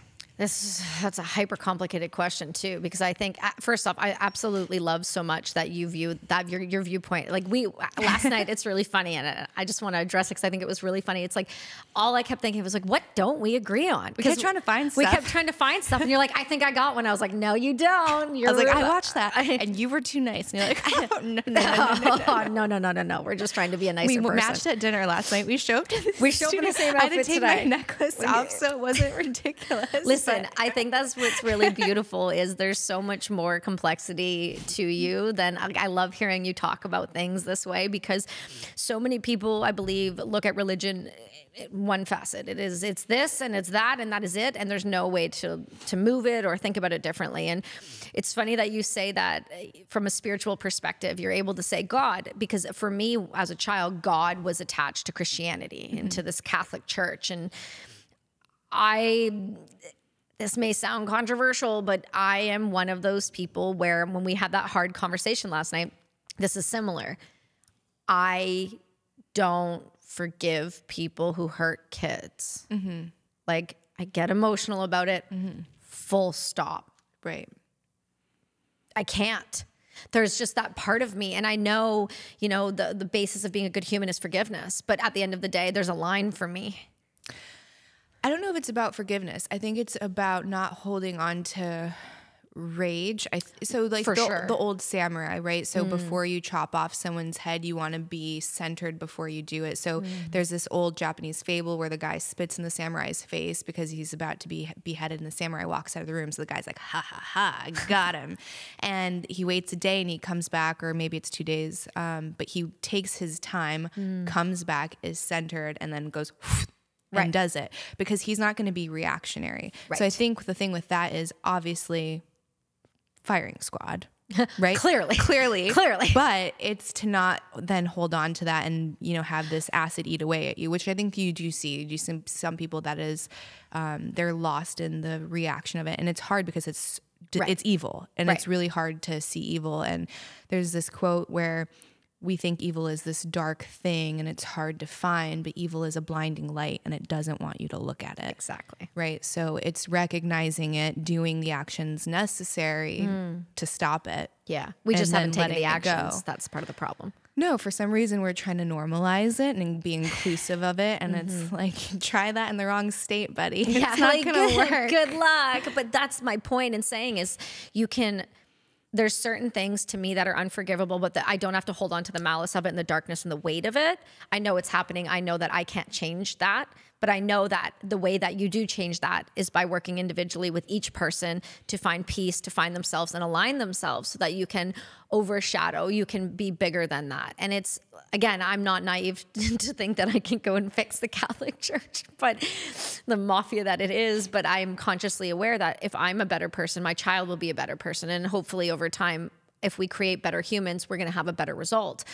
The spiritual aspect is interesting to me because I've had to work through that attachment of God with that and find peace in the word God, because for a long time it used to set me off. A lot of people in the spiritual space won't use it. So I very intentionally use it. So, and that's what I've actually started doing is, I actually told someone, they're like, you found God recently. I'm like, no. God always existed. I found God within myself and started to understand that our souls and our energies are so much more connected. And when we align ourselves, it all makes sense. And that's the feeling of God, that peace, that meditation, that sitting in ceremony. Whatever it is that you want to do to connect, I feel like that should be welcomed and loved and cherished and just uplifted. And so when my son asked me the other day, completely out of the blue, when I was making lunch, I just looked down. He goes, Mom, what's God? I went, tiny human, you're intense. And I said, I paused for a moment because I remember looking back in my childhood going, I would never have asked that because I was in church 2 days a week. And you were told. I was told what God is. I was never shown what God is. And children learn by watching, not by being told. And so I have a tendency to do this. He's not much shorter than me now, but I get down to his level and I get to his level and I go, honey, God is you. God is the trees and the birds and the ocean and the moon and the stars, and it is all one, and we're all one, and we're all attached, and we all have an energy. And when we honor that energy and when we look after ourselves and we're being truest to our highest self, and that is the connection to the creator. And he goes, okay, and just walks away like it was the most easy conversation ever. And to me, that was so indicative of children. It's so black and white. It's so simple. When his grandfather died, who we named him after, his great-grandfather, Papa, he goes, he's in this bag? Because he was cremated. And I said, yeah. And he goes, I'll push him out. I'll do it. So he gets down there and he's pouring his ashes. I'll shovel him in. Don't worry. There was just this detachment. And when my father-in-law's brother died, it was Jewish. It was Jewish, and so it was a Jewish ceremony. And he goes, we're sitting there in the front row, and his wife is just, really going through it. And he goes, is he in the box? And I said, yes, honey, he's in the box. Where does he go after? I said, we're going to tape him out back. And he's the first one with the shovel, just in there. And what was so beautiful about it was he got to experience death in a positive way. And that it is not the end of life, and that it is not the end of this dark, heavy thing, but we can feel it, we can go through it, we can experience it, and then we can move on and live by honoring them and speaking their name and like telling their stories. And that to me is God. And so I've worked really hard with that, with the word God, because it was just so negative for me for so long. And now when I hear it, I get excited. But I think that I love more than ever that you are able to sit in all of these different modalities with it and sit with God in that. And I think the difference is, as I've seen this, I had a conversation with someone recently, and they go, we see you burn sage and Palo Santo, and we see you doing breath work. And There's some right there. I saw it when I came in, and I was like, oh, girl, what's up? And they're like, it's very dark artsy of you. Oh yeah, they go right to witchcraft, which I'm like a modern day witch, so I might as well lean into it. I have been called a witch since I've been 5 years old. I was told I was seeing things that didn't exist, that were fully existing. And people will label you and tell you it's wrong that you find God in that way. Well, no, I understand energy, and I find peace, and I want to clear myself. And I've seen things come out of people's throats, and I've seen the changes it can make in their lives. So don't tell me that there isn't something more powerful at play here. And just because it's not your way of doing things. Right. And there's plenty of religions that use other things. I mean, so again, my grandma's Buddhist. Incense are very powerful, right? It's welcoming ancestors, it's welcoming spirits. You're supposed to do it very intentionally. My son does that. So, I mean, I do incorporate like a little bit of her Buddhism in the house. We have a little shrine, and we have the incense and the bells and his beads, and he does like this num prayer. And it's so cute in his little 4-year-old voice, because they don't have their R's or anything yet. So I just lost it. So incense, right? So the Palo Santo sage, you have the old Christian Catholic Church that used to actually use cannabis and incense going through. They used psychedelics. Somewhere along the line, they got rid of that and kind of forgot that was part of their religion. It's anything that I think it's all power and control, because if people can access God on their own, then they don't need the institution, and then they don't need to be paying these tithes. And it's just a certain level of sovereignty and freedom that a collective doesn't want people to have. But I mean, people have always used different modalities to get to God. Absolutely. We know that psychedelics were a massive part of religion for a long time. Psychedelics have been a massive part of several different programs. But for some reason, the second you give somebody the tool to heal themselves and not need you, we have to remove those right away so that you're reliant. That is a problem for me. I know that a lot of people have become reliant on psychedelics as their modality or their identity, and I encourage those to maybe look at why you're doing it before you keep doing it, and look to integrate properly. Because a lot of people... So the program that I coach on is with Heroic Hearts Project, and it's a mandatory integration program. And the whole point of that is so that when you're going into this eyed wise open, super prepared, ready with an intention, set diet, movement, you're as clean as you can go in. We're going to give you the best chance at success. Right. You're going to go through the experience, and you're going to come out, and then you're going to work with me again.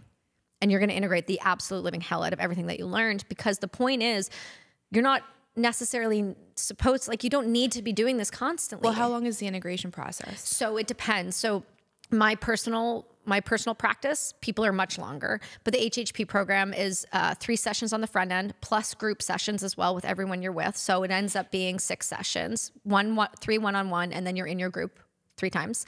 Then you go into the medicine with the 10 people you're with. And then afterwards, it can go up to 6 sessions that they'll fund on the back end as well, plus your group.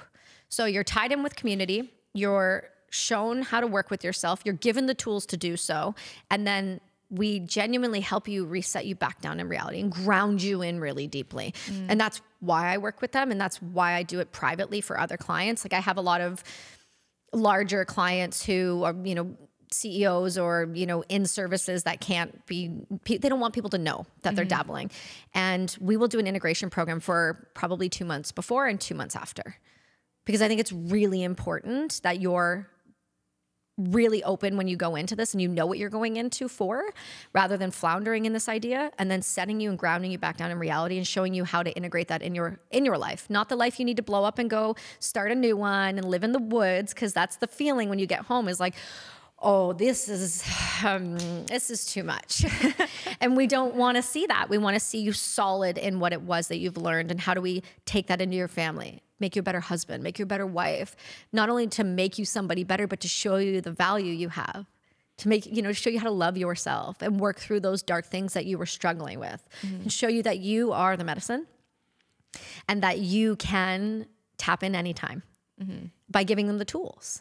Like there's a million tools you can give someone, but at the end of the day, they have to be willing to do the work and be accountable. If I tell you to do something, I'm telling you for a reason. If you're not going to do it and you don't integrate properly, I can't fix that. So with the integration, what would you say the tone of that is? So we have this spiritual teacher. We work with him pretty much weekly, and then we do several retreats a year. My husband, I don't even know how many he's done.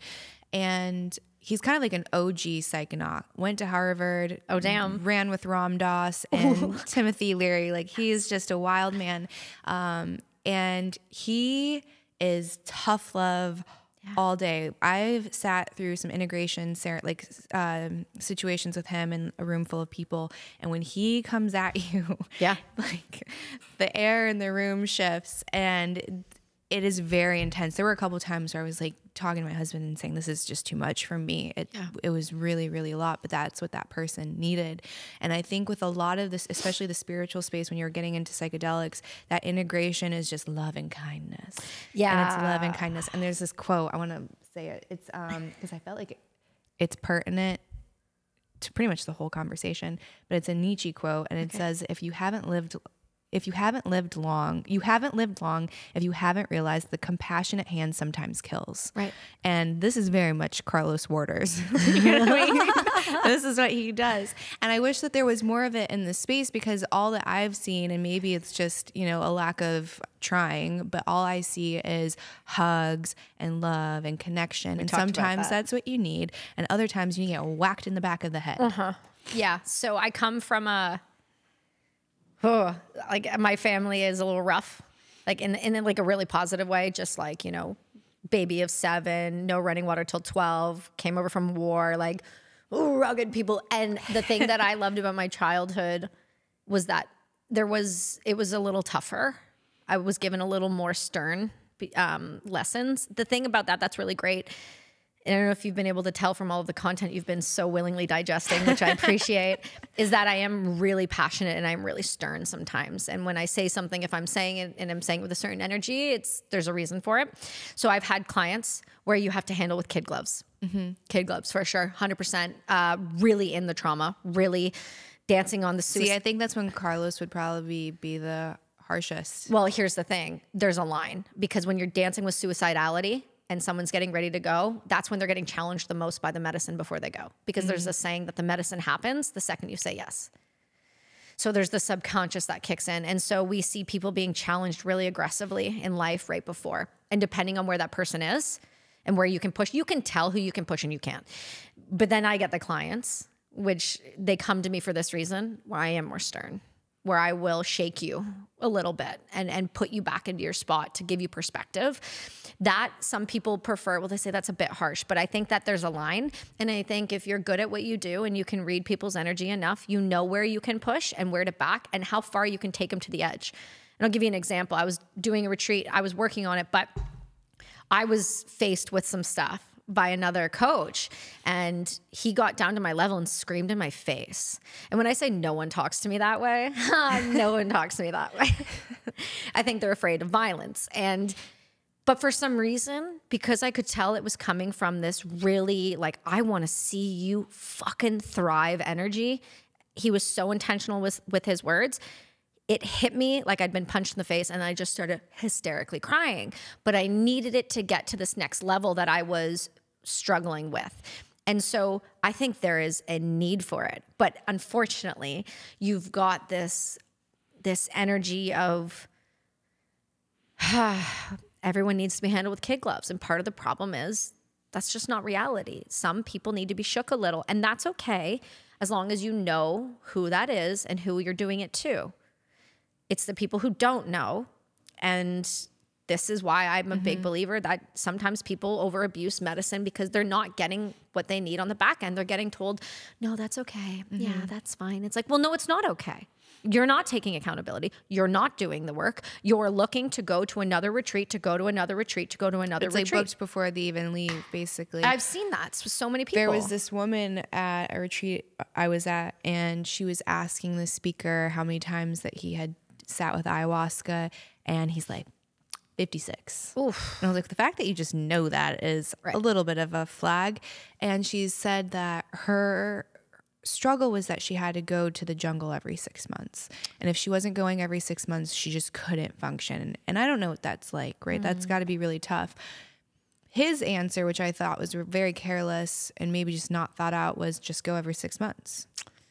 And I don't sure if it's working, if it's keeping you functioning and it keeps you available to your family. That's obviously better than not. Right. But I think a more responsible answer would be like, why do you have to go every 6 months? Right. And how do you get to where those gaps get longer and longer and longer? And I think a big missing element of that is proper integration, because if you were, then maybe you go once a year, maybe you go every other year, maybe you go only when it feels really necessary for whatever reason. But I think if you're prescribed it on a very predictable clock, it means that there actually isn't that transmutation happening. It's just change. Right. And the change is, I moved this water bottle to here. Yeah, that's changed, but is anything really shifted in a real way? No, what you want to do is transmute. So it'd be like turning this into ice or something like that. So that's the energetic equivalent or the healing equivalent of that. So yeah, I just think it's a lot that you lose too, because that community can be very fun and intoxicating, but it comes down to also having responsibilities and knowing it's not supposed to all be a festival. So you can, and I think you nailed, like, nail, head, bam. There are programs that are not doing integration. People are going to backyard shamans. People are going to people who are not trained. There's a psychedelic renaissance that's happening where everyone's jumping into it that maybe shouldn't be serving, maybe has the capacity to hold for people. And they're not giving them mandatory integration. And I get it. They're adults. They make their own choices. But if you want to have your best chances at success, the very bare minimum you should be doing is integration with these medicines. It's irresponsible, in my opinion, to send somebody to go experience something that could be so life-altering, so shifting, and not set them back down in reality and ground them into what it means, and then explore that experience. I had somebody who did ayahuasca one weekend, and then the following weekend went and did ibogaine. My head exploded. I can't tell you the rage I felt. And that's your life. Live your life, your choice. But man, you haven't given yourself an opportunity here. You were given this massive gift, because that's what I believe plant medicine is. It's a gift to us that if we use with intention and integrity, will be around and will stay around. When you abuse these things, bad things can happen. And you've seen that. People have died in ceremonies. People have never come back. We have people who are doing groups of 50 and 60 people with medicine at a time. Are you joking? I think they get bigger than that now in some of the South American ones. I've heard of over 100, like 120. Which how are you? So I guess the dangers with ayahuasca, it's what your heart rate. You can stop breathing and dehydration, right? Those are like the three things. It's not actually a toxic overdose. It's not toxic. Yeah, you're not going to have that. I mean, I've seen people drink. I've seen women smaller than me drink just unbelievable amounts of ayahuasca and just be perfectly still and fine. I've had this much before in a ceremony. I feel like I'm getting hypersensitive to medicine, so I actually use less to really go. And I've been completely in space for 8 hours. So I think it's intention. Intention, it needs to be, people are not intentional with a lot of things in life. Yeah. And that's something I was going to ask you about. So people are not intentional when it comes to medicine or spirituality or what they're practicing. And they just kind of I feel like social media influence is where people flow in their life. So for you, it seems like you've been hyper intentional with your life and your choices that you've made to come out and be this person. You've had past lives, you've had current lives. You don't hold on to your past. This is something we see in the veteran space where we live this life that we had at one point, but that's not who we are. It's not who we are now, but we keep, you know, dancing back and forth, and we wonder why things aren't moving forward. So how do you find yourself being so intentional with all of the decisions you make? I'm glad you see it. I think people don't? No, they don't, especially like my former self. So people think that if you get into any industry that's counterculture, taboo, especially porn, for example, that you must be someone who's out of control. You must be someone who has these urges. It's not thought out. You're impulsive. You're chaotic. You're unwell. There's a lot of these blankly prescribed ailments that they give someone that makes that decision. So to say it's calculated or I was in control, it was intentional, sounds very counterintuitive to a lot of people. But for me, it was all of those things. Getting out and then introducing Candice, which was really hard. And oh my God, I sat with that for a long time, and I would ask my husband, is this a bad idea? My name was already out, and anonymity doesn't exist anymore because the internet, like, they're the best detectives in the world. So my full name was already out. But I just felt like for some reason owning my real self was really intimidating because the other stuff's all fake. That's a facade. That's an alter ego. You can attack that all day long. And that's not a real person, let alone me, or there's no real connection there. Where I put Candice out and I'm vulnerable and I'm myself and I'm talking about my personal experiences and things that I identify with, and that can sting a little bit more. So it felt more dangerous than the other thing, which I think is kind of ironic. But I felt like if I wanted to even have a shot at being taken seriously, or even have a shot to be a person, because it's something like our humanity gets taken away from us if we make certain decisions by certain groups. And some people will never try to give that back to you. Like, they'll never see me as human. They'll never see me as respectable. And I'm not here to change anyone's mind. But for the people that are on the fence, I think I had to do that. It was almost like a forced evolution that was necessary. So a lot of people get stagnant and they don't have a growth mindset, or everything's a zero-sum game, or they can just kind of be complacent, and that's fine for them. But I didn't really have that option. So it's either I'm permanently attached to this other identity, one that, I made when I was 19, or I have to do the really uncomfortable thing. And that is basically be virtually stoned. So I don't know. It seemed like the necessary next step. Like, I wanted to do the podcast. I'm like, I had neuroscientists on. I saw you had Deborah So on, I love her. She's a rock star. And I'm like, I can't sit down with a neuroscientist and have them call me by a porn name. That is ridiculous. That's just ridiculous. It would be a first. I had like these really big names that you would know start following me that are like intellectual juggernauts. And I'm like, I can't.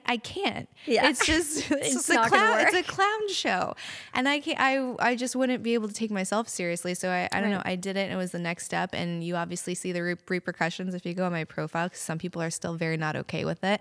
They want you to kind of stay in that box and not progress, but it's not up to them. That's right. It's not up to them. And ultimately what you've done and what you've been able to, and I said this to you yesterday, and I think it's important to address. People may see that side of you, but if you're watching you differently, from a different lens, like, I'm not looking at you like, oh my God, Candice, this like amazing adult star who then just like magically transitioned her life into this huge podcaster. Like what you said, with some of your guest list, by the way, is bananas. Thank you. And it is something to be so admired. But I also am consciously aware that took immense amount of self-love, self-worth, hard conversation to be able to come out that way. So I think what people see is they want to hold you in that box, and they want you to be that person they thought that you were. You're this person to me, and this is all that you are. And we talked about that situation which I want to dive into, where people think that you're their property because they've seen you somewhere. They can act some type of way around you. But with this transition and with this decision to become this, yourself, really, not this other person, but the person you've always been, to put that in the forefront, I can understand why you would want to do that, because I don't think it would be a clown show, but I also think if you're expected to be taken seriously, it's going to be a little bit different, which I don't understand why, because that profession is no joke. And I think it's a very serious profession. That being said, to be able to book the people you have, it's not about what your name is. It's about who you are and how you make them feel. And at the end of the day, that's really why your show has become what it has. I think if you would have messaged me through your other name, I probably would have been like, you're still amazing. You're impressive. I think people are so afraid, excuse me, to admire others that come from professions like that. Because what does that say about me then? There's nothing to do with me. I see the person that is creating a valuable add to the world as she is and always was. And I see somebody that almost did cosplay into this other world.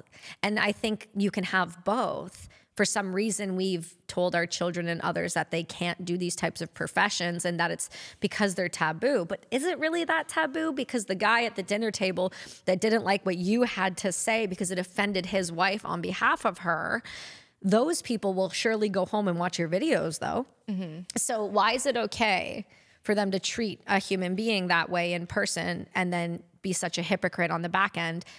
I think ultimately what I'm getting at here is people are allowed to evolve, and anybody that doesn't agree with that, that says more about them than it says about you. And the way that you've been able to take risk and not only be taken insanely seriously in this space, in which you should be. You should be you are at the top, but you should have a seat at every table and any table you want because of the people that you've had on your show.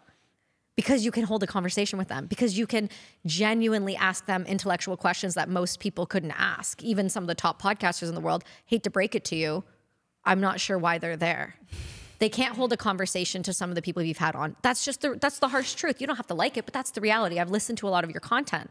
You're incredibly brilliant and you are way more knowledgeable than people have any clue about.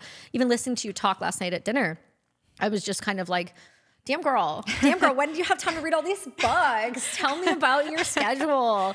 No, because it's something to be admired, but anybody who's going to slight that because you've had a past where this is hard for people, this is going to be controversial, really brave to do, because that is the most vulnerable. Even though you say it's a character, there's an intense amount of vulnerability there. There just is. That's hard for people to wrap their brain around. What do you do in your house for Can't?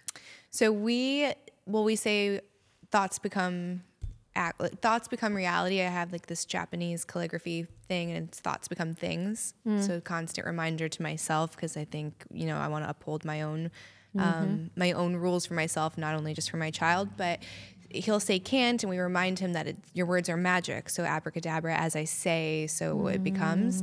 So if you say you can't, you can't. And we gotta be careful of that dark magic, because if you keep saying it, you're gonna be just like followed kind of by that energy, and then more and more of can't is gonna happen. So do you want to do that? You're losing your magic. You're losing your spark every time you say that. And because he loves Harry Potter, so that's kind of why.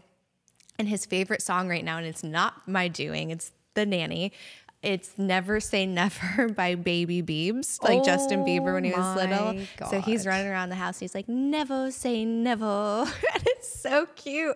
So when he starts getting into a toddler thing, we'll play the song and just start breaking it down. And he's like looking at you just mortified. I'm like, this is your favorite song, so don't do it. Don't say can't, don't say never. I really like that. That's such a cute way of doing things. But it's also looking at the spiritual side of things and energy without having to get like real woo with them. It's talking about their magic and their superpowers. I really appreciate that perspective. My son's school this year, the very first week, sent home a drawing sheet. And the sheet said, I can't do this yet. And sure, they added yet, but I was not okay with that at all, because we already understand what our school systems are designed for. They're not designed to brighten the light of the child and the curiosity and the exploration and the thing that makes them so unique. They're meant to conform, to make a very certain type of human, to then spit out somebody who just will go into society and do what they're told. So that really bothers me. So my mom, when I was younger, used to do this with me. She got a dictionary and she cut the word can't out of it. And every time I would come back from Taekwondo and I was exhausted or didn't want to go again or whatever it was, she would go, I'm like, I can't do it. I can't do it anymore. She would go look, tell me if that word exists. It doesn't exist. So why would it exist in anything else in life? And I think it's really important to teach kids that they have these superpowers and they have these ways that they can manipulate life in a positive way. Moreover, our children are being taught that they're less than, weak, they need help to do things, and they're not being given any risk. So I wanted to ask you a couple things about your Japanese culture, because apparently people don't believe you're Japanese. I know, yeah. We had this argument at dinner because Dan keeps asking for my very personal information, which is my genetics, and I'm not handing that over. Well, let's be honest. If Dan wanted them, Dan could get them. That's true too. He probably already has them. He probably knows it more than I do. He probably just wants to see what you're going to give him, to see if you're telling him the truth of the one he already has that's matched up. Right, from integrity birth. test. Yes. Yeah. That would be a Dan move. He was giving me so much because he kept trying to call me white, and I was like, even if that's true, which it's genetically not. The way that I was raised was very much like first generation Japanese American, Buddhism, all of that stuff. So it's a huge influence regardless if I look like it or not. Do you know what I mean? Yes, I do know what you mean. So do you know about the yellow bucket hats in Japan? It's the dummy hats, right? For children? Is that what you're talking about? The dummy hats? No, I don't think this is a positive thing. Okay. No, this is a positive thing that Japan does. And I love this. And this goes back to what we were talking about with Abigail's book a little bit. And they were talking at least in that podcast, they were discussing about how North American children don't take healthy risk. We don't give them an opportunity for growth or to show them that they're capable of doing a task. We're always hover parenting, these Snapchat parents and all of this lovely jazz. So Japan does this thing where from a really, really young age, you go on the subways and the trains and you go to school by yourself. You can go down to the shop and pick up, some bread or, milk. It used to be cigarettes. Now it's not. And you can do that on your own and you can come home safely. And what they do is they give these little yellow bucket hats. I thought it was a badge. Okay, no, the last one I saw was they have bucket hats now. Okay. And they do have a badge they wear too, but they say it stands out a little more. That makes sense. And if a child comes up to you who was wearing one of the hats, it's your job as a Japanese member to look after the children of Japan. And I thought that was the most beautiful and hope-fulfilling thing that a country was doing. And I want to know your take on it, because I am for giving kids risk, but we live at least in North America, in this weird place where risk is a little more difficult to offer in a safe environment. So I just want to know your thoughts on that. It's so funny. So yeah, I'm aware of that. I didn't know it was hats. The one that I saw were these badges, and the same thing. If you see this little kid and they need help, it's your job as a community member to make sure that they are sorted, that they can walk across the street, that they can navigate the subway. They are everyone's children. And I used this in the clip show for Canceled Weekly. And Gerard had feelings, because of course Gerard had feelings. And he's like, well, no, because it's not my kid. And then people are going to take advantage. And then what do you see when you have this kid that has really shit parents, and then I have to keep picking up the kid, and then eventually it's my kid. And like, you're right, he just took it off. Okay, that's a possibility for some. I don't think that that's happening in Japan. We also have a wildly different culture and infrastructure than Japan. So look at their subways and our subways. I would never put a child on the subway alone here, especially in New York City. It's not the same as Tokyo. You can't pretend it's the same. So I think what they have is a much more manicured, sterilized environment to where that's possible. It's also a lot more walkable than a lot of our cities and towns. So I don't know how much of that we would feasibly be able to do, although I love instilling the autonomy and agency into a small kid. So something that they do in the school system there as well, is they don't have janitors. So the kids are responsible for maintaining the learning environment. And you can say like, that's not okay, but it teaches them, it teaches them to be invested in their space and to contribute and hard work. And I mean, I think that's really valuable. They have very intentional lunch. There's no phones, or like you're sitting there. There's no talking. You can talk after lunch, but during lunch, it's to be really present with your food. So they're teaching consciousness and mindfulness at a very young age. So I think that there's a lot that they're doing that's great. Their young people are also really struggling with a lot of mental health as well, and connection, and the average age of a virgin and Japan is 30. Whoa. And they are very quick. Like the birth gap there is astonishing. So they're definitely not a perfect society either, but it's how do you take what's helpful and leave what's not, just like anything else. Right. So what are they doing that you think that we could implement, and then what is maybe not for us? So I think giving kids responsibility, especially if you have boys. So my oldest son is 4. He loves helping with groceries, even ones that are really heavy. You can see him light up. So I let him. He opens up the front door. We get him delivered most of the time because going to the grocery store with 2 littles is just not ideal. No. And so they get delivered to the front door, but I let him open the front door. He knows that he's not allowed to unless he asks, but he opens the door. He's like picking up the heaviest bags intentionally and waddling to the kitchen. He's just so proud of himself for this accomplishment. It's giving them those little reminders that you are capable. And just because it's hard doesn't mean that it's always going to be hard, and giving them the learner mindset as well. So I think that's really critical. It's not I can't now, because that's if you believe in quantum physics, and again Joe Dispenza, you just put that out that you're always going to be kind of a step away from attaining that goal, because when is now? So if I can't now, it's a perpetual I can't now. So instead of I can't now, I'm learning now. I'm learning how to do this thing. So it's not that I can't do it. It's just like with his jiu-jitsu, which he hated at first. Right. We had to make him stay on the mat. And then we were just on vacation, and I look over and he's rolling with his baby brother. And I'm like, what are you doing? And he's like, says some move. And he's so proud of like, do it with me, not the baby. Right. That's a bit sketch. It was padded all around, but he's developing this confidence. So instead of saying I can't, which is what he was saying during practice as well, it's I'm learning. Mm-hmm. Yeah, that's really interesting, because it's the smallest tweak. It's so simplistic. It takes no extra effort. It is not difficult to implement. It is a mindset shift and a verbiage change with children. It feels like a lot of these things that can be done are so simplistic, yet for some reason our culture or society is so unwilling to integrate them in. And I'm still trying to figure out why. I'm not sure if it's unhealthy, damaged parents and just the culture that was before us, and how that all differs from like somewhere like Japan. It just feels like there's a massive amount of pushback.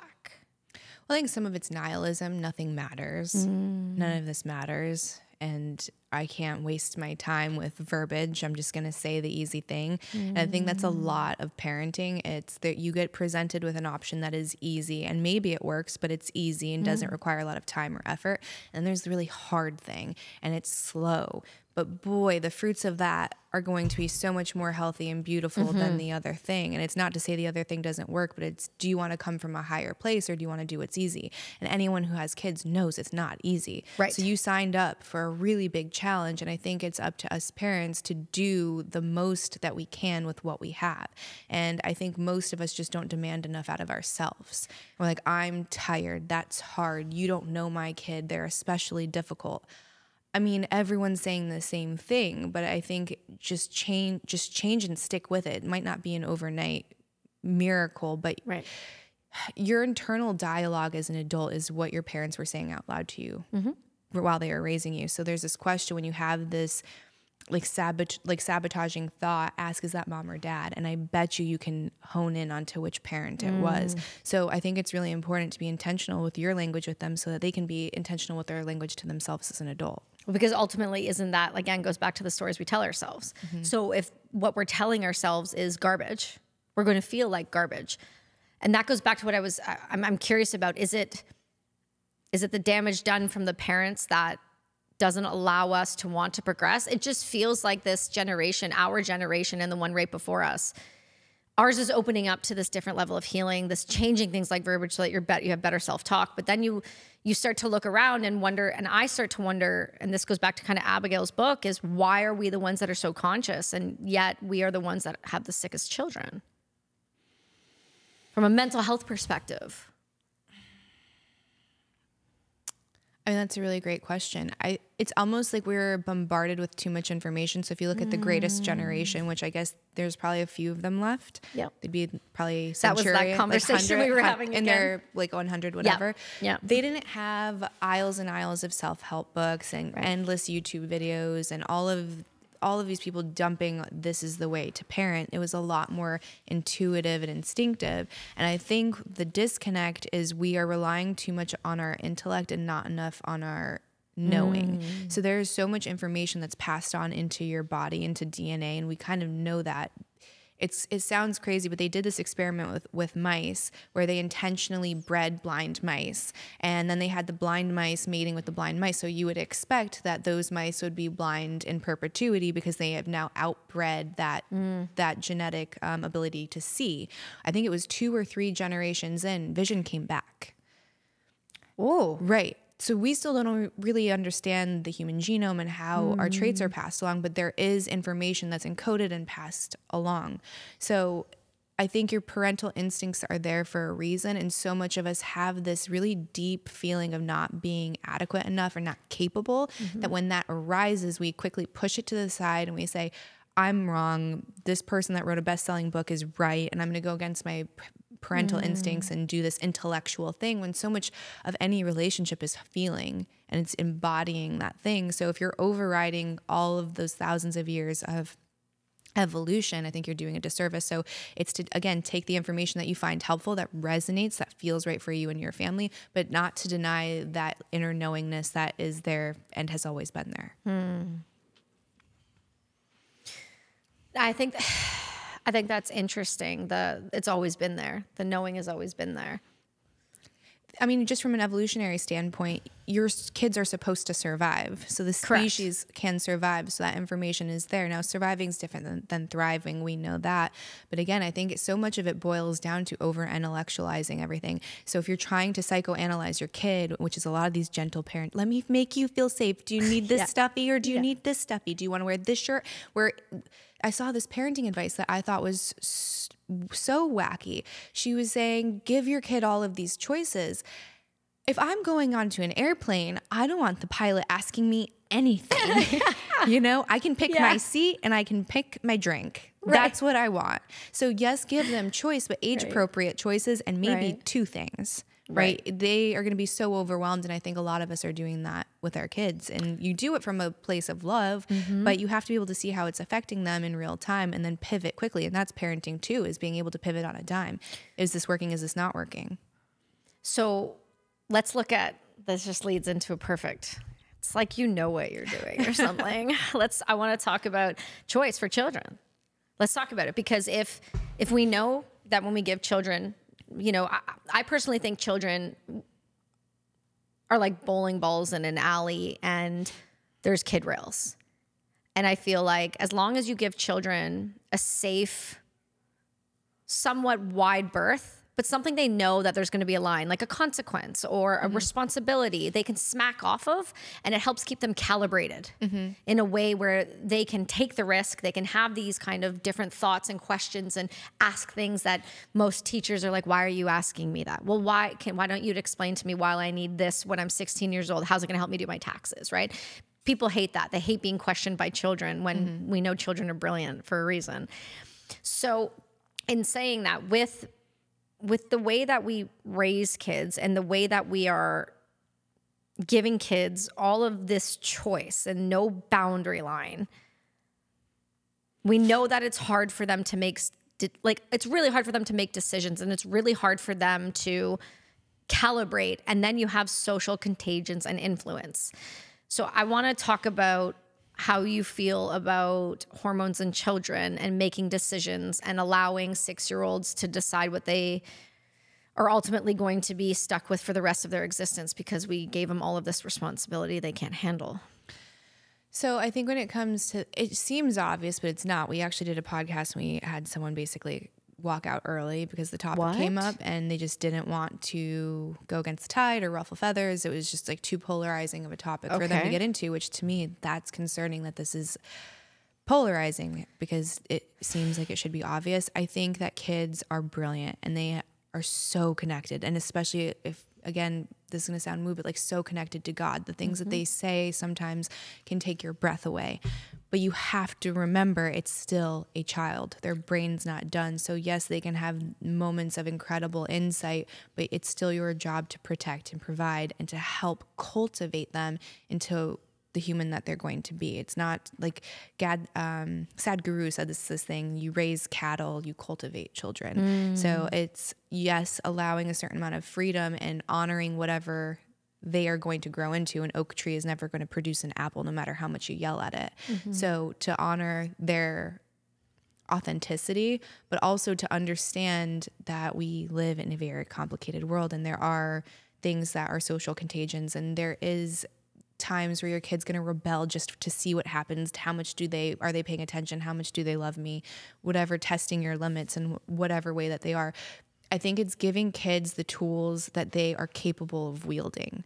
So I hear parents talk about sending their kids to public school, and they don't care if they have a bad teacher or if they're learning troubling curriculum, because I'm raising a kid who's going to be a critical thinker and can or can block bad ideas, and the importance of exposing them to bad people. Yes, I think at age appropriate times, it's very important for them to see bad ideas and bad people so they can understand everything is not butterflies and unicorns, that they do have kind of resilience, and they'd have that identity where they can challenge things and really introspect and wrestle with things at the appropriate time. I'm not going to give my 4-year-old, my grandma has all of these real samurai swords, like from battle. What? Yes. It's like they're going to need a photo. They're insane. My son keeps asking, so every time we go to her house, he's like, Bachan, can I just see the sword already? She's like, no, you will get the sword. You cannot have the sword. I'm like, what are you doing, dude? No, we've already told you. He's like, but I'm ready. I'm 4. Yeah. Like, you're going to cut your sibling's head off. To him, that is, he's a man now. He has no idea. So it's recognizing the brilliance, but then also like chuckling at that they're still kids. So when it comes to something that is permanent, it's not me upholding my responsibility as a parent to give them a tool they're not ready to access and master. So hormone therapy for an adult, if you have complete conscious consent, do what you want. For a kid, it's not possible. Right. So I just think it's absolutely reckless. And moms especially, we're emotional creatures. We don't want to see our babies in pain. And then you get this professional that says life-saving affirmative care. Where do you have those statistics that it's life-saving? Because the rates of suicide attempts for anyone with gender dysphoria, we don't see a definitive answer if that goes away at post-transition. Right. So to scare an already scared mom is so unethical, and you should probably be in jail for that or lose your license at the least, in my opinion. Well, that comes back to the responsibility of the doctors, and we talked about that with the MAiD conversation, right? We have these doctors, and what's the motives behind them all, and are they ideologically captured by a group personally, and how is that brought into their practice with their patients? And that is the concern with things like therapy at young ages and leaving a child without your adult supervision in a room. What is going to be said? How is their life going to change after? How are they going to feel after? And it makes me concerned. So I guess the next thing is, at what age do you believe adulthood would be a safe spot for that? Because girls, we know their brains develop a little bit different than boys. So is there a number you would put at that? For hormones? Yeah, for making a permanent life-altering decision. Because they are, and people don't want to acknowledge that. But when you introduce anything to a body and you change the hormone composition, it can be radically shifting on somebody's brain.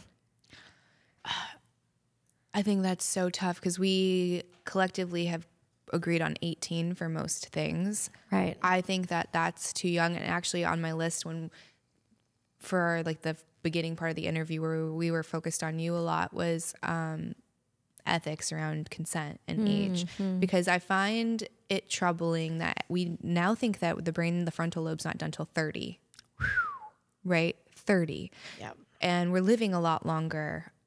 Health span, lifespan, all of those things are increasing. So if we know, I shouldn't say no. If we believe now that it's not till 30, should we go back and revisit certain things? Because entering the adult industry at 18, I think is abominable. I don't think that should happen. That shouldn't be a possibility. I've been a very vocal advocate of raising the age to at least 21. I think 25 would probably be a lot better, especially because it's permanent and you don't own the content, and social fallout from that decision is immense.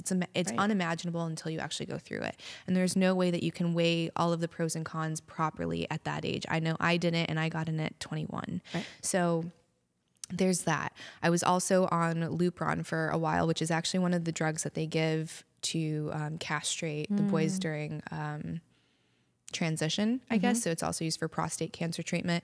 I didn't know any of this. So this was for my endometriosis. It was debilitating. I couldn't get out of bed, constantly achy joints. My hair was a mess. I would be so bloated. I'd look pregnant, and I was teeny tiny. I weighed probably 100 pounds at the time. So it was 100% affecting my life. So they're like, well, there's this new clinical trial for this drug called Lupron. It's approved. It's been on the market forever. We use it for men all the time. They didn't tell me it was chemotherapy, essentially, for men. Jesus. They didn't tell me any of the potential side effects, which include early onset osteoporosis. They told me I would be in a synthetic menopause. It's not. It's menopause. What? So at 19 years old, I was in menopause for a year. They ship you the medicine, and it comes with this big yellow sign that you put on the door because you have to like return it, and they resend you your refills.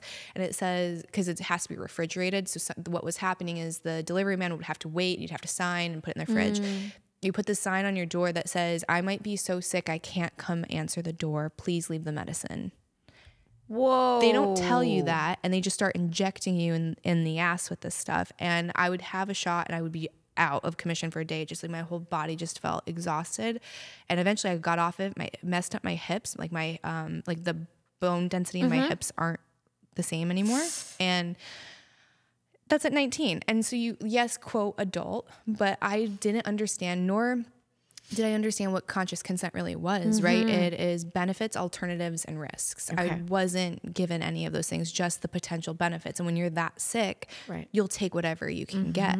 So yeah, at the age is a complicated thing, and it's probably not going to be well received, but I would say at least 21, and then also subject to approval, because just like breast implants in the States, there's only a size that you can go.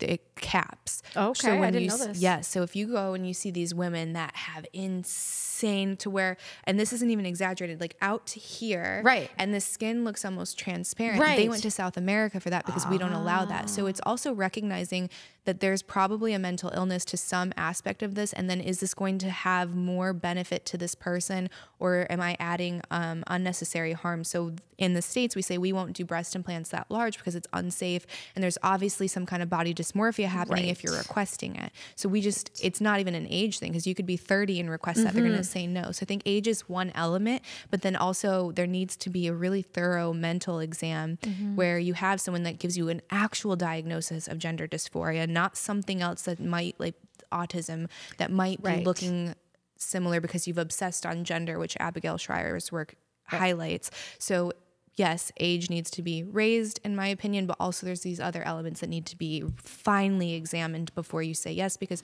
you lose your ability to climax. How important is that for a relationship?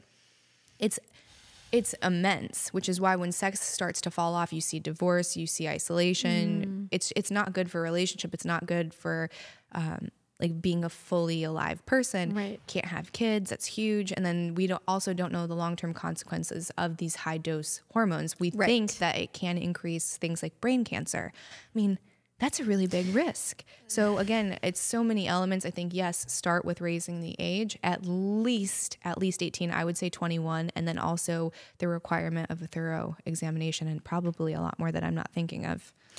Well, we've seen that. We see that 18 is this age that we've all agreed on, but we've also seen what happens when you give 18-year-olds decision-making powers, like going to war. That was on my list. Like, is that ethical? Is it ethical to market to teenagers? Because if they sign up at 18, they've been looking since they were 17 or 16, and potentially earlier if they're a military family. So is it ethical to market to an 18-year-old, especially when you romanticize and glamorize the art of war? You see the video games. Right, the video games, and then like these badass men running through like with a dinghy, and they're going through the waves, and they've got the face paint, and they look like absolute heroes.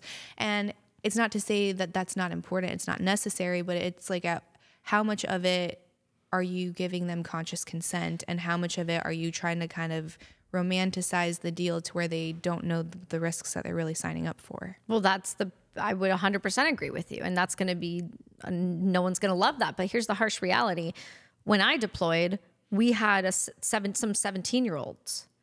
These are parents who then signed their farms for these children to go. So no, I think that needs to be raised as well. But you do have that issue, right, where and this happens in the United States. This is not something that happens in Canada. And some people will argue, well, no, it doesn't, but we know it does.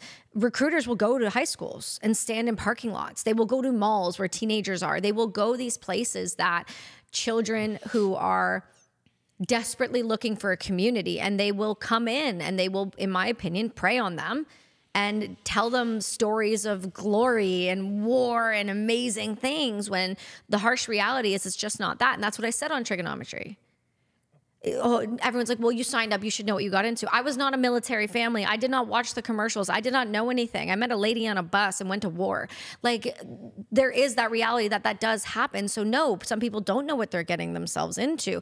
So I think 18's too young. I think 18's too young for a lot of things. We give 18-year-olds voting rights. We let 18-year-olds drink in Canada. Get an immense amount of student debt that they can't get rid of. That they can never get rid of. And that, to me, is what, it's almost like they're setting younger generations up to fail in a little bit by not being responsible enough, the grown adults in the room, to say, we know we're adults now, where our brains really started to develop. We know what the repercussions are if we vote incorrectly, we do these things wrong, but we give these people this immense power.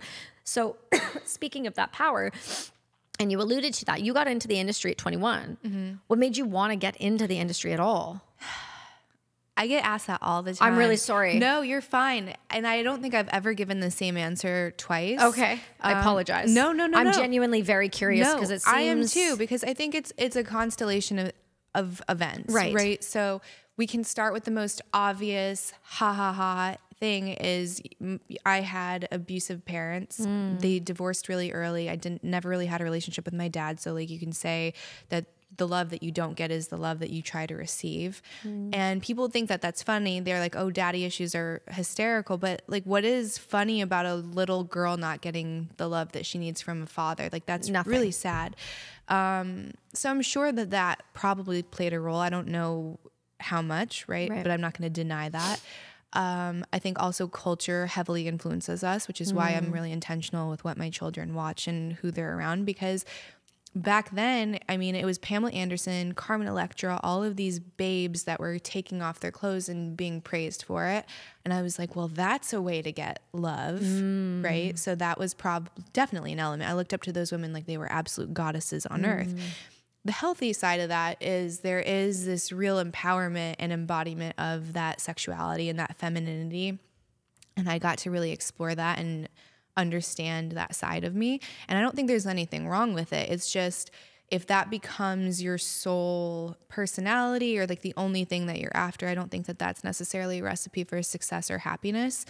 I had a really bad relationship with confidence and sexuality and just like pleasure, like non-sexual pleasure, just like the idea of being really happy felt like I wasn't allowed to. Like, this feeling of embarrassment would come over. And I think a lot of it came down to feeling unsafe. Like, if it's like letting your guard down in some way. So if you have this childhood that's really turbulent, you can't, right? You have to kind of be reading the room and assessing who's mad at me and all the things that you have to do. So that was probably part of it too, is I could either, the role models that I had that were women ahead of me, I could choose to emulate that, and that would take no effort, right? Okay. I had been born and bred to be this person's carbon copy. Do I want to? And the answer was unequivocally no. So for me, it was to lean in and to dive into the thing that was most terrifying to me, and that was self-confidence of getting naked on a camera and being intimate with somebody. And I was always told, like, raised Catholic, my first long-term boyfriend was super Christian, was your virginity is something that's lost. That is your value as a woman. Oh, wow. Be very careful who you give it to, because that's the person you're supposed to marry. Otherwise, that's the greatest sin in the Bible, and you won't be forgiven. Okay. So I lose my virginity to this boy, and I'm like, I knew he wasn't the guy I was going to marry, but now I did this thing that I can't undo. My virtue is gone. My worth is gone. So I stay in a relationship for way longer than I should, because I overvalued what sex is, because sex is your sexual experience is a vast spectrum, and anyone who has had multiple partners, not even multiple partners, just had sex multiple times, knows that every experience is different. Right. And you can have sex that's in alignment with a total stranger, and you can have sex that's unaligned with someone you're in marriage and union with, right? It's in my opinion, sex that's in integrity has that shame element entirely removed. I don't think that you can be in integrity in sex and have shame. And that doesn't matter if it's with your husband or your wife or someone that you just had a connection with for a night. So for me, my homework was to how do I remove and alleviate this shame that has been like so entwined in who I was as a woman, and to the point where I couldn't even think about pleasure, sex, joy, all of those things were kind of off the table for me. And I was just selfishly, and I started like nude modeling at 19, but I didn't get into anything more intense till 21. That's the time to be selfish and figure out who you are, right? Yeah. I'm not committed to anyone. I don't have a family. I need to do these hard things and figure out who I am in the process. So I don't regret any of it, even though it's been really difficult, because it's being forged in the fire. Right. Very much so. So yeah, I don't think there's one reason, and I'm definitely a better person for it. My marriage is better because of it, which sounds crazy to some people, but why? I was wildly jealous. You were? Yes. Shut the fuck up. Yes. I don't believe it. Yes. To where if I was dating someone, if he had a girl, like a friend that was a girl, that would be a problem. I'm just blown away. I know. I was deeply insecure. I had attachment issues. I had abandonment issues. Right. I never felt safe. So any female coming in was a threat. It was a threat to what's mine. And then possession, right? Because we have this idea that that's mine. It's not mine. It's a sovereign individual. Right. He wants to get up and leave. He's going to get up and leave no matter what rules I put on him. Right. No matter how short I try to make that leash. And ironically, the tighter the cage, the shorter the leash, the more that guy wants to run. Mm-hmm. So, not ideal. No, not ideal. So by getting in the industry, like I had to come to grips with this. What's fair for me, he has to have the same rules. Otherwise that's not going to work, because I saw other people doing that, and like, it's just work. It is, but it's not. It's still very intimate, and it's still a lot for anyone to get their head around. So I went in and I was like, we're just going to do this thing. We're going to be open, because that's what's fair. And oh my God, was that hard. That's when we were talking about monogamy at dinner. Well, this is what I was, so you're on the same paved, we're going down the same road here. I want to talk to you about that, because you made a statement at dinner and I went, girl, what'd you just say? So why don't you illustrate exactly what you said? Because I'm sure I'll butcher it, but it caught my eye. Well, I said it was like, I was at this retreat and they were talking about consensual non-monogamy, alternative lifestyles, whether that's poly, open, monogamish. There's all these words for anything that's not just ironclad monogamy. And people are taking notes. It's these young people, and it sounds sexy and exciting and hot. Right. And like, they're not ready for that. Right. Like, monogamy is best for most people. It is so much work to do anything other and to have it be successful. I'm not saying it can't be. I know plenty of people that are poly or in open relationships or have some kind of alternative arrangement that are great. They have families, they have successful businesses.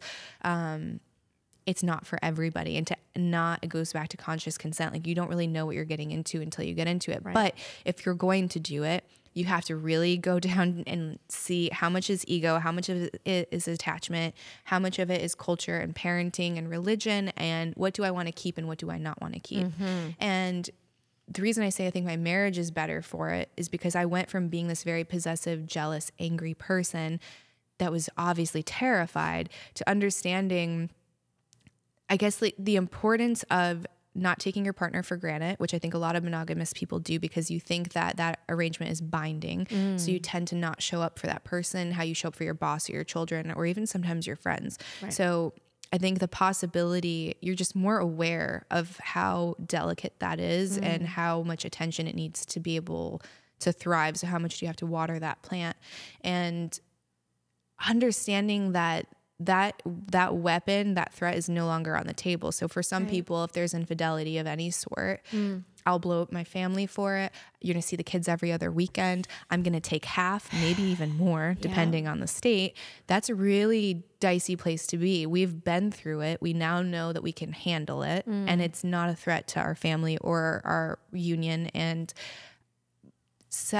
marriage is so much more than a sexual arrangement. Right. And I think we put so much weight on that thing. At some point, every married couple is going to stop having sex, and they're going to stop forever, right? You're not going to keep going into your 80s. You're going to have heart problems. Some people can go longer than others, but at some point, if you're together long enough, it's going to stop. So what else is that relationship? And yes, sex can be spiritual, can be wildly connective and something that is sacred, but that doesn't mean that it has to look the same for everybody else. And it's understanding, again, you can have really shitty sex with someone you're in a marriage with, and then you can have really intense spiritual connective sex within a marriage as well. So it's like, it's going into the thing with alignment and the removal of shame. And yeah, it's not for everybody, but people will be so quick to say that, you know, I'm unlovable and I'm not all of these things, or my husband's DMs are totally filled with a lot of love letters as well. But every relationship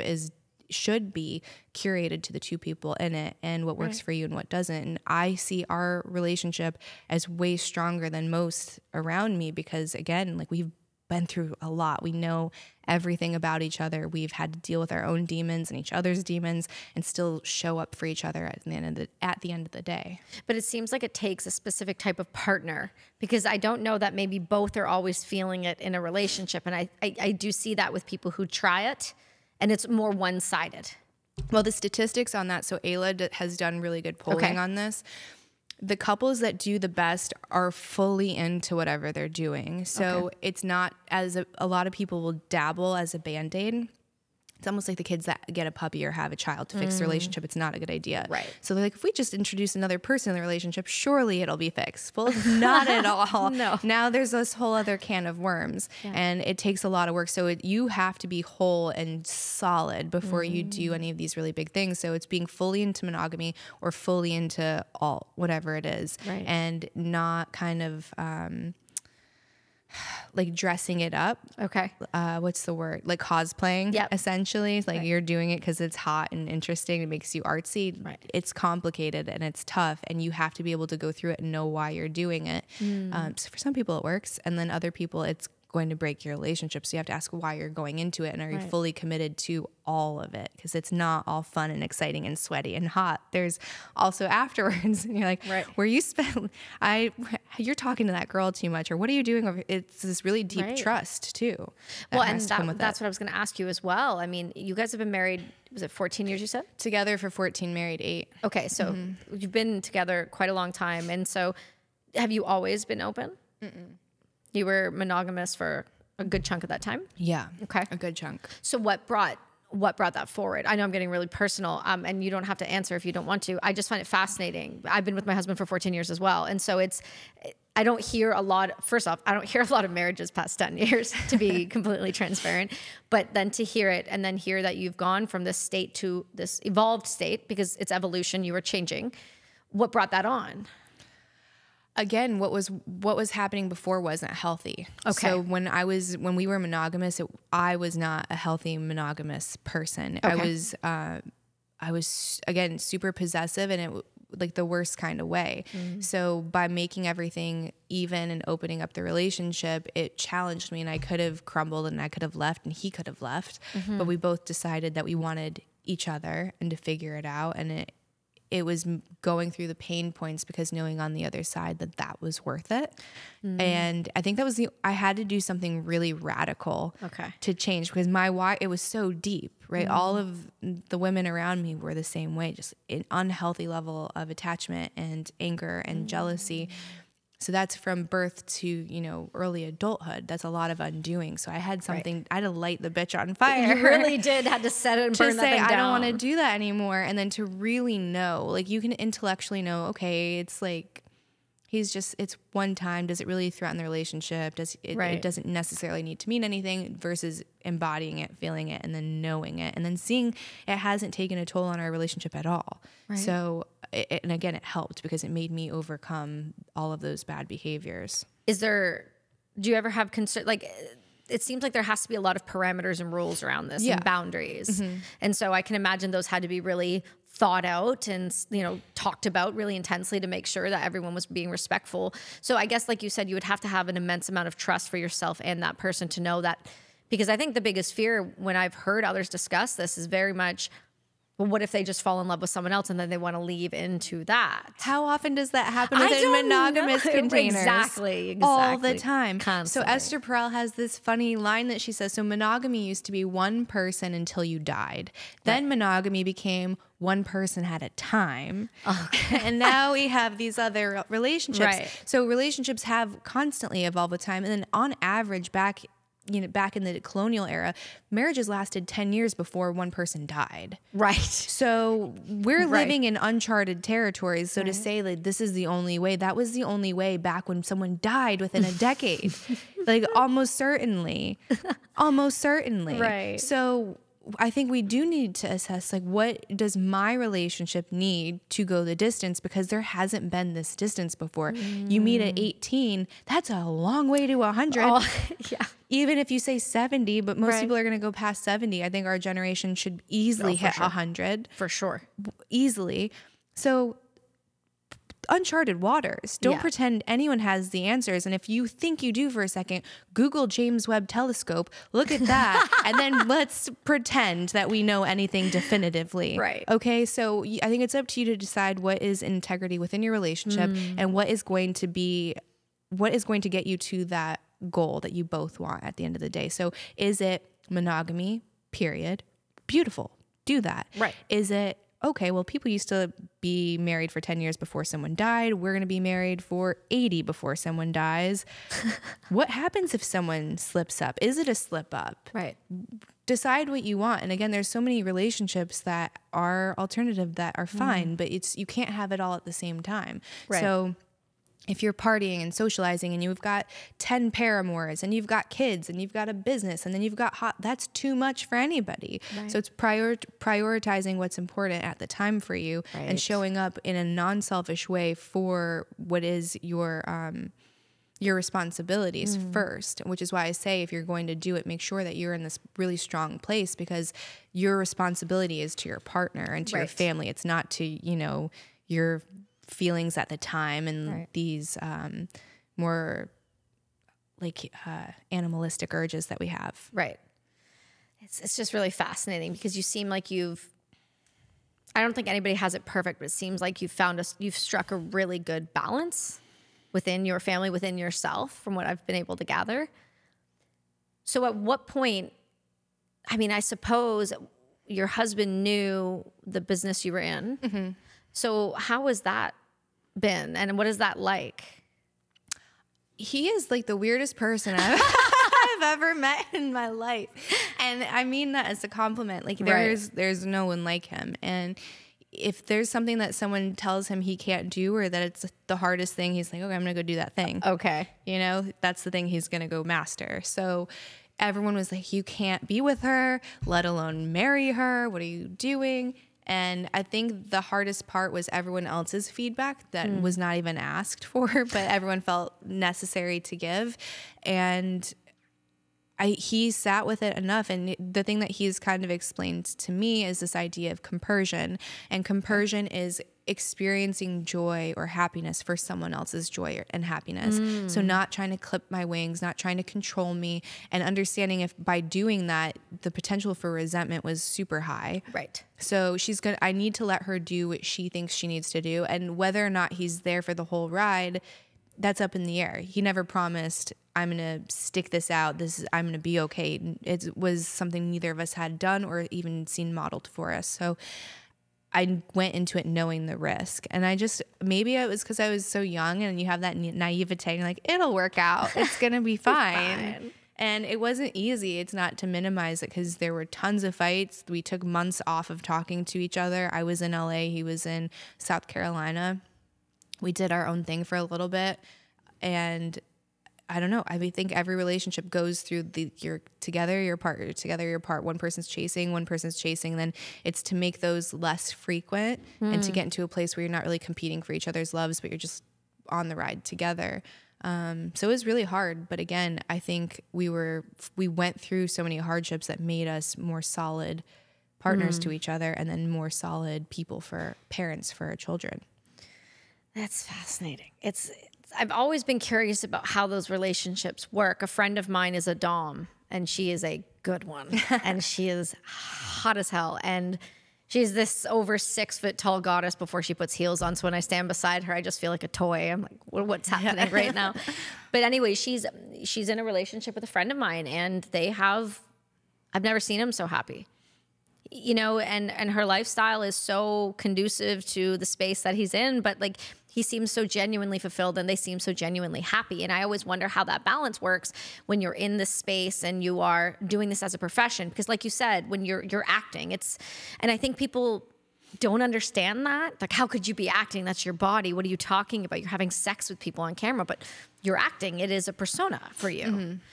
So when you got into this space and that persona started to develop, at what point did you start to go, you know, maybe I want to branch. I want to do more than this? Because I don't think I want to be more than this. I think I just want to do more than this.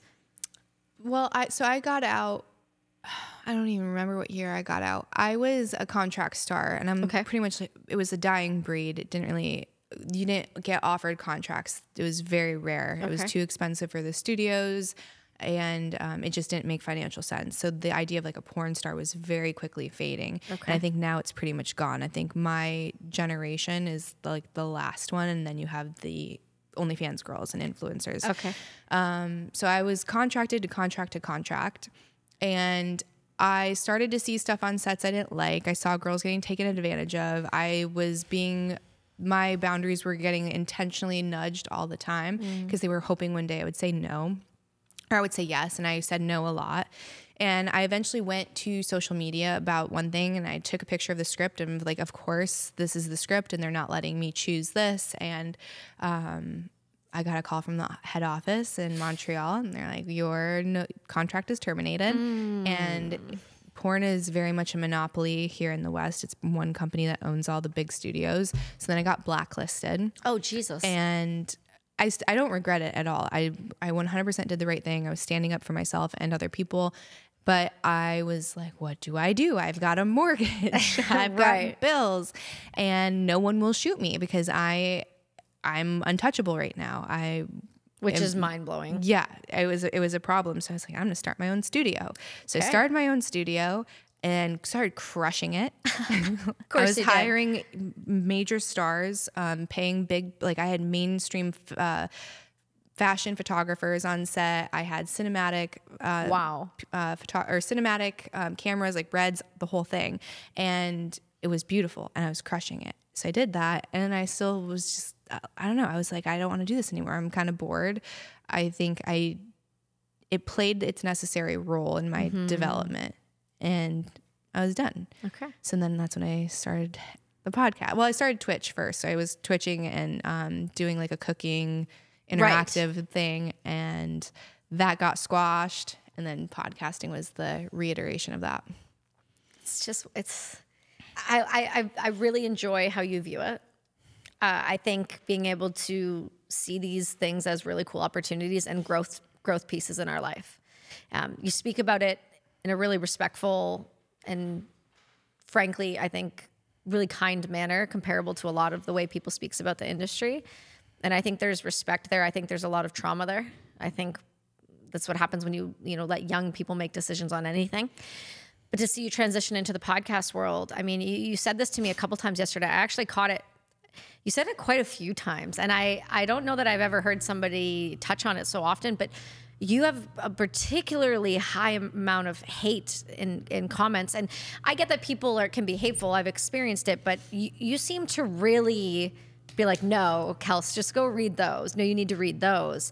So how has that been for you? Because you're a mom and you're someone's wife and you're also a human going through a human experience. Well, the last one people would say is debatable. Well, those people suck. Don't. Most of the time it's water off a duck's back. I truly don't. I'm not phased. And then there's other times where I'm either I think I said this, like oversensitive, over caffeinated, overtired, whatever the thing is, and it just gets to me, or someone brings up my kids, and that's just a no-fly zone for me. Right. So yeah, I think some part of me has to agree or think is possible whatever it is they're saying. Otherwise, I wouldn't get worked up over it. So if someone is like, you're a terrible mom, some part of me has to think there's a possibility for that to be true if it's bothering me. And it gives me a gift to go through. Am I? Look at the evidence. You have the sage and the saboteur in your mind. Oh, did you hear yourself say that? What? It's a gift. Yeah.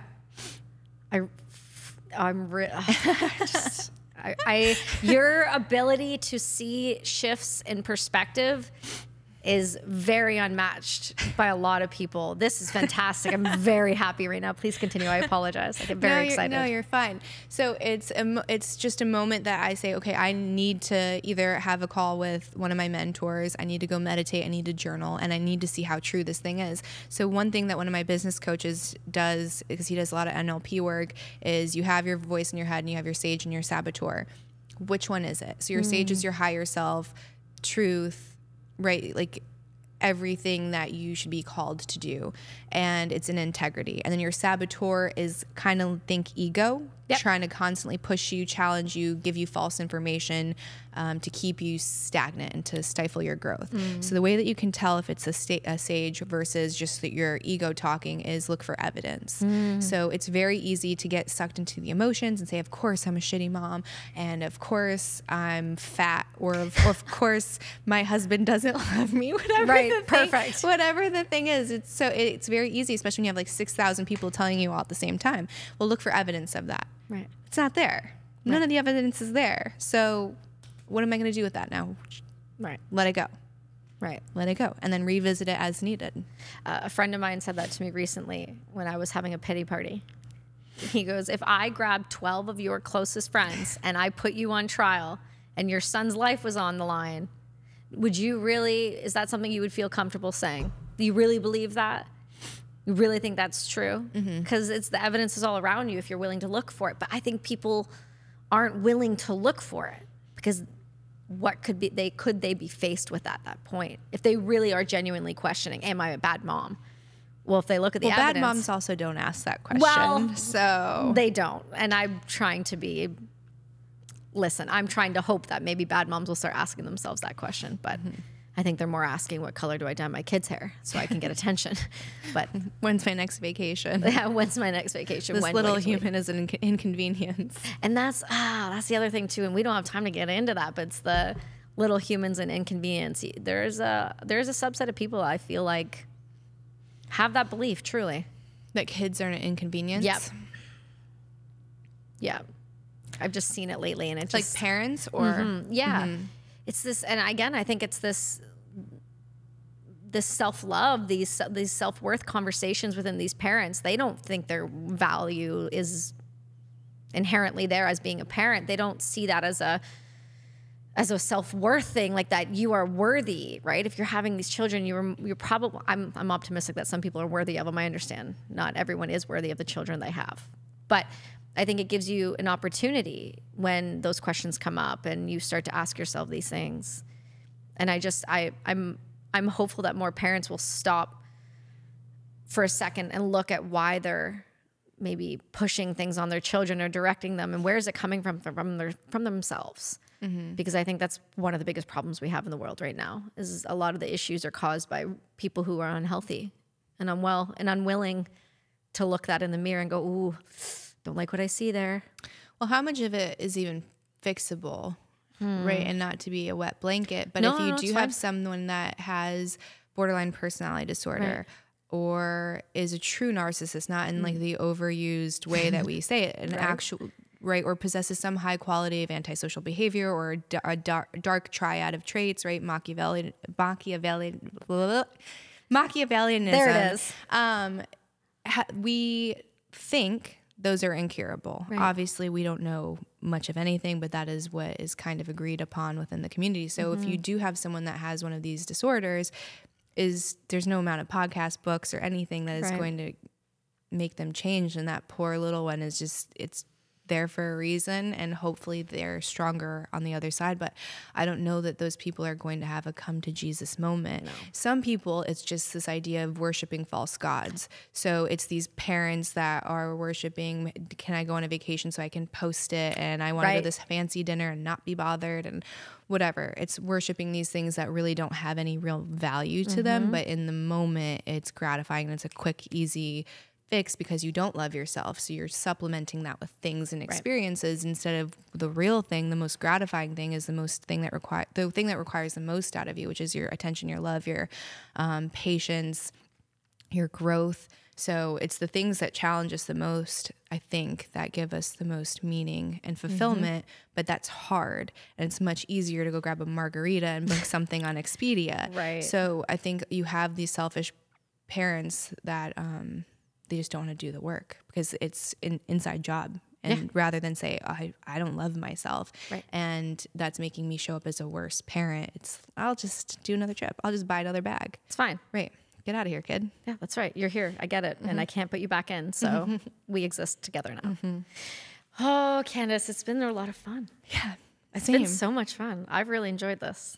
Yeah, me too. It's very rare that you get to sit across from another female that is really willing to be vulnerable, willing to have incredibly hard conversations. You're one of the, I would say, the absolute top females that is willing to have incredibly difficult conversations. And when you come to the table, you come with facts and you come with data, and you're not just, it's great to like talk about Palestine, but can we talk about, you're really, you, my gosh, it's been a true honor to be able to sit. I'm so glad you decided to do it in person. Me too. Oh, it's just so much better. And I've just enjoyed the company and just getting to know you at the depths of your core, because I think ultimately you're a lot more than people want to give you credit for, and in a lot of different ways. And that is to be admired. And the fact that you've been so willing to come out the way you have and put yourself on the line, because you have got to have some thick ass skin, because I'm telling you right now, I talked to my husband about you last night for like an hour, and I was like,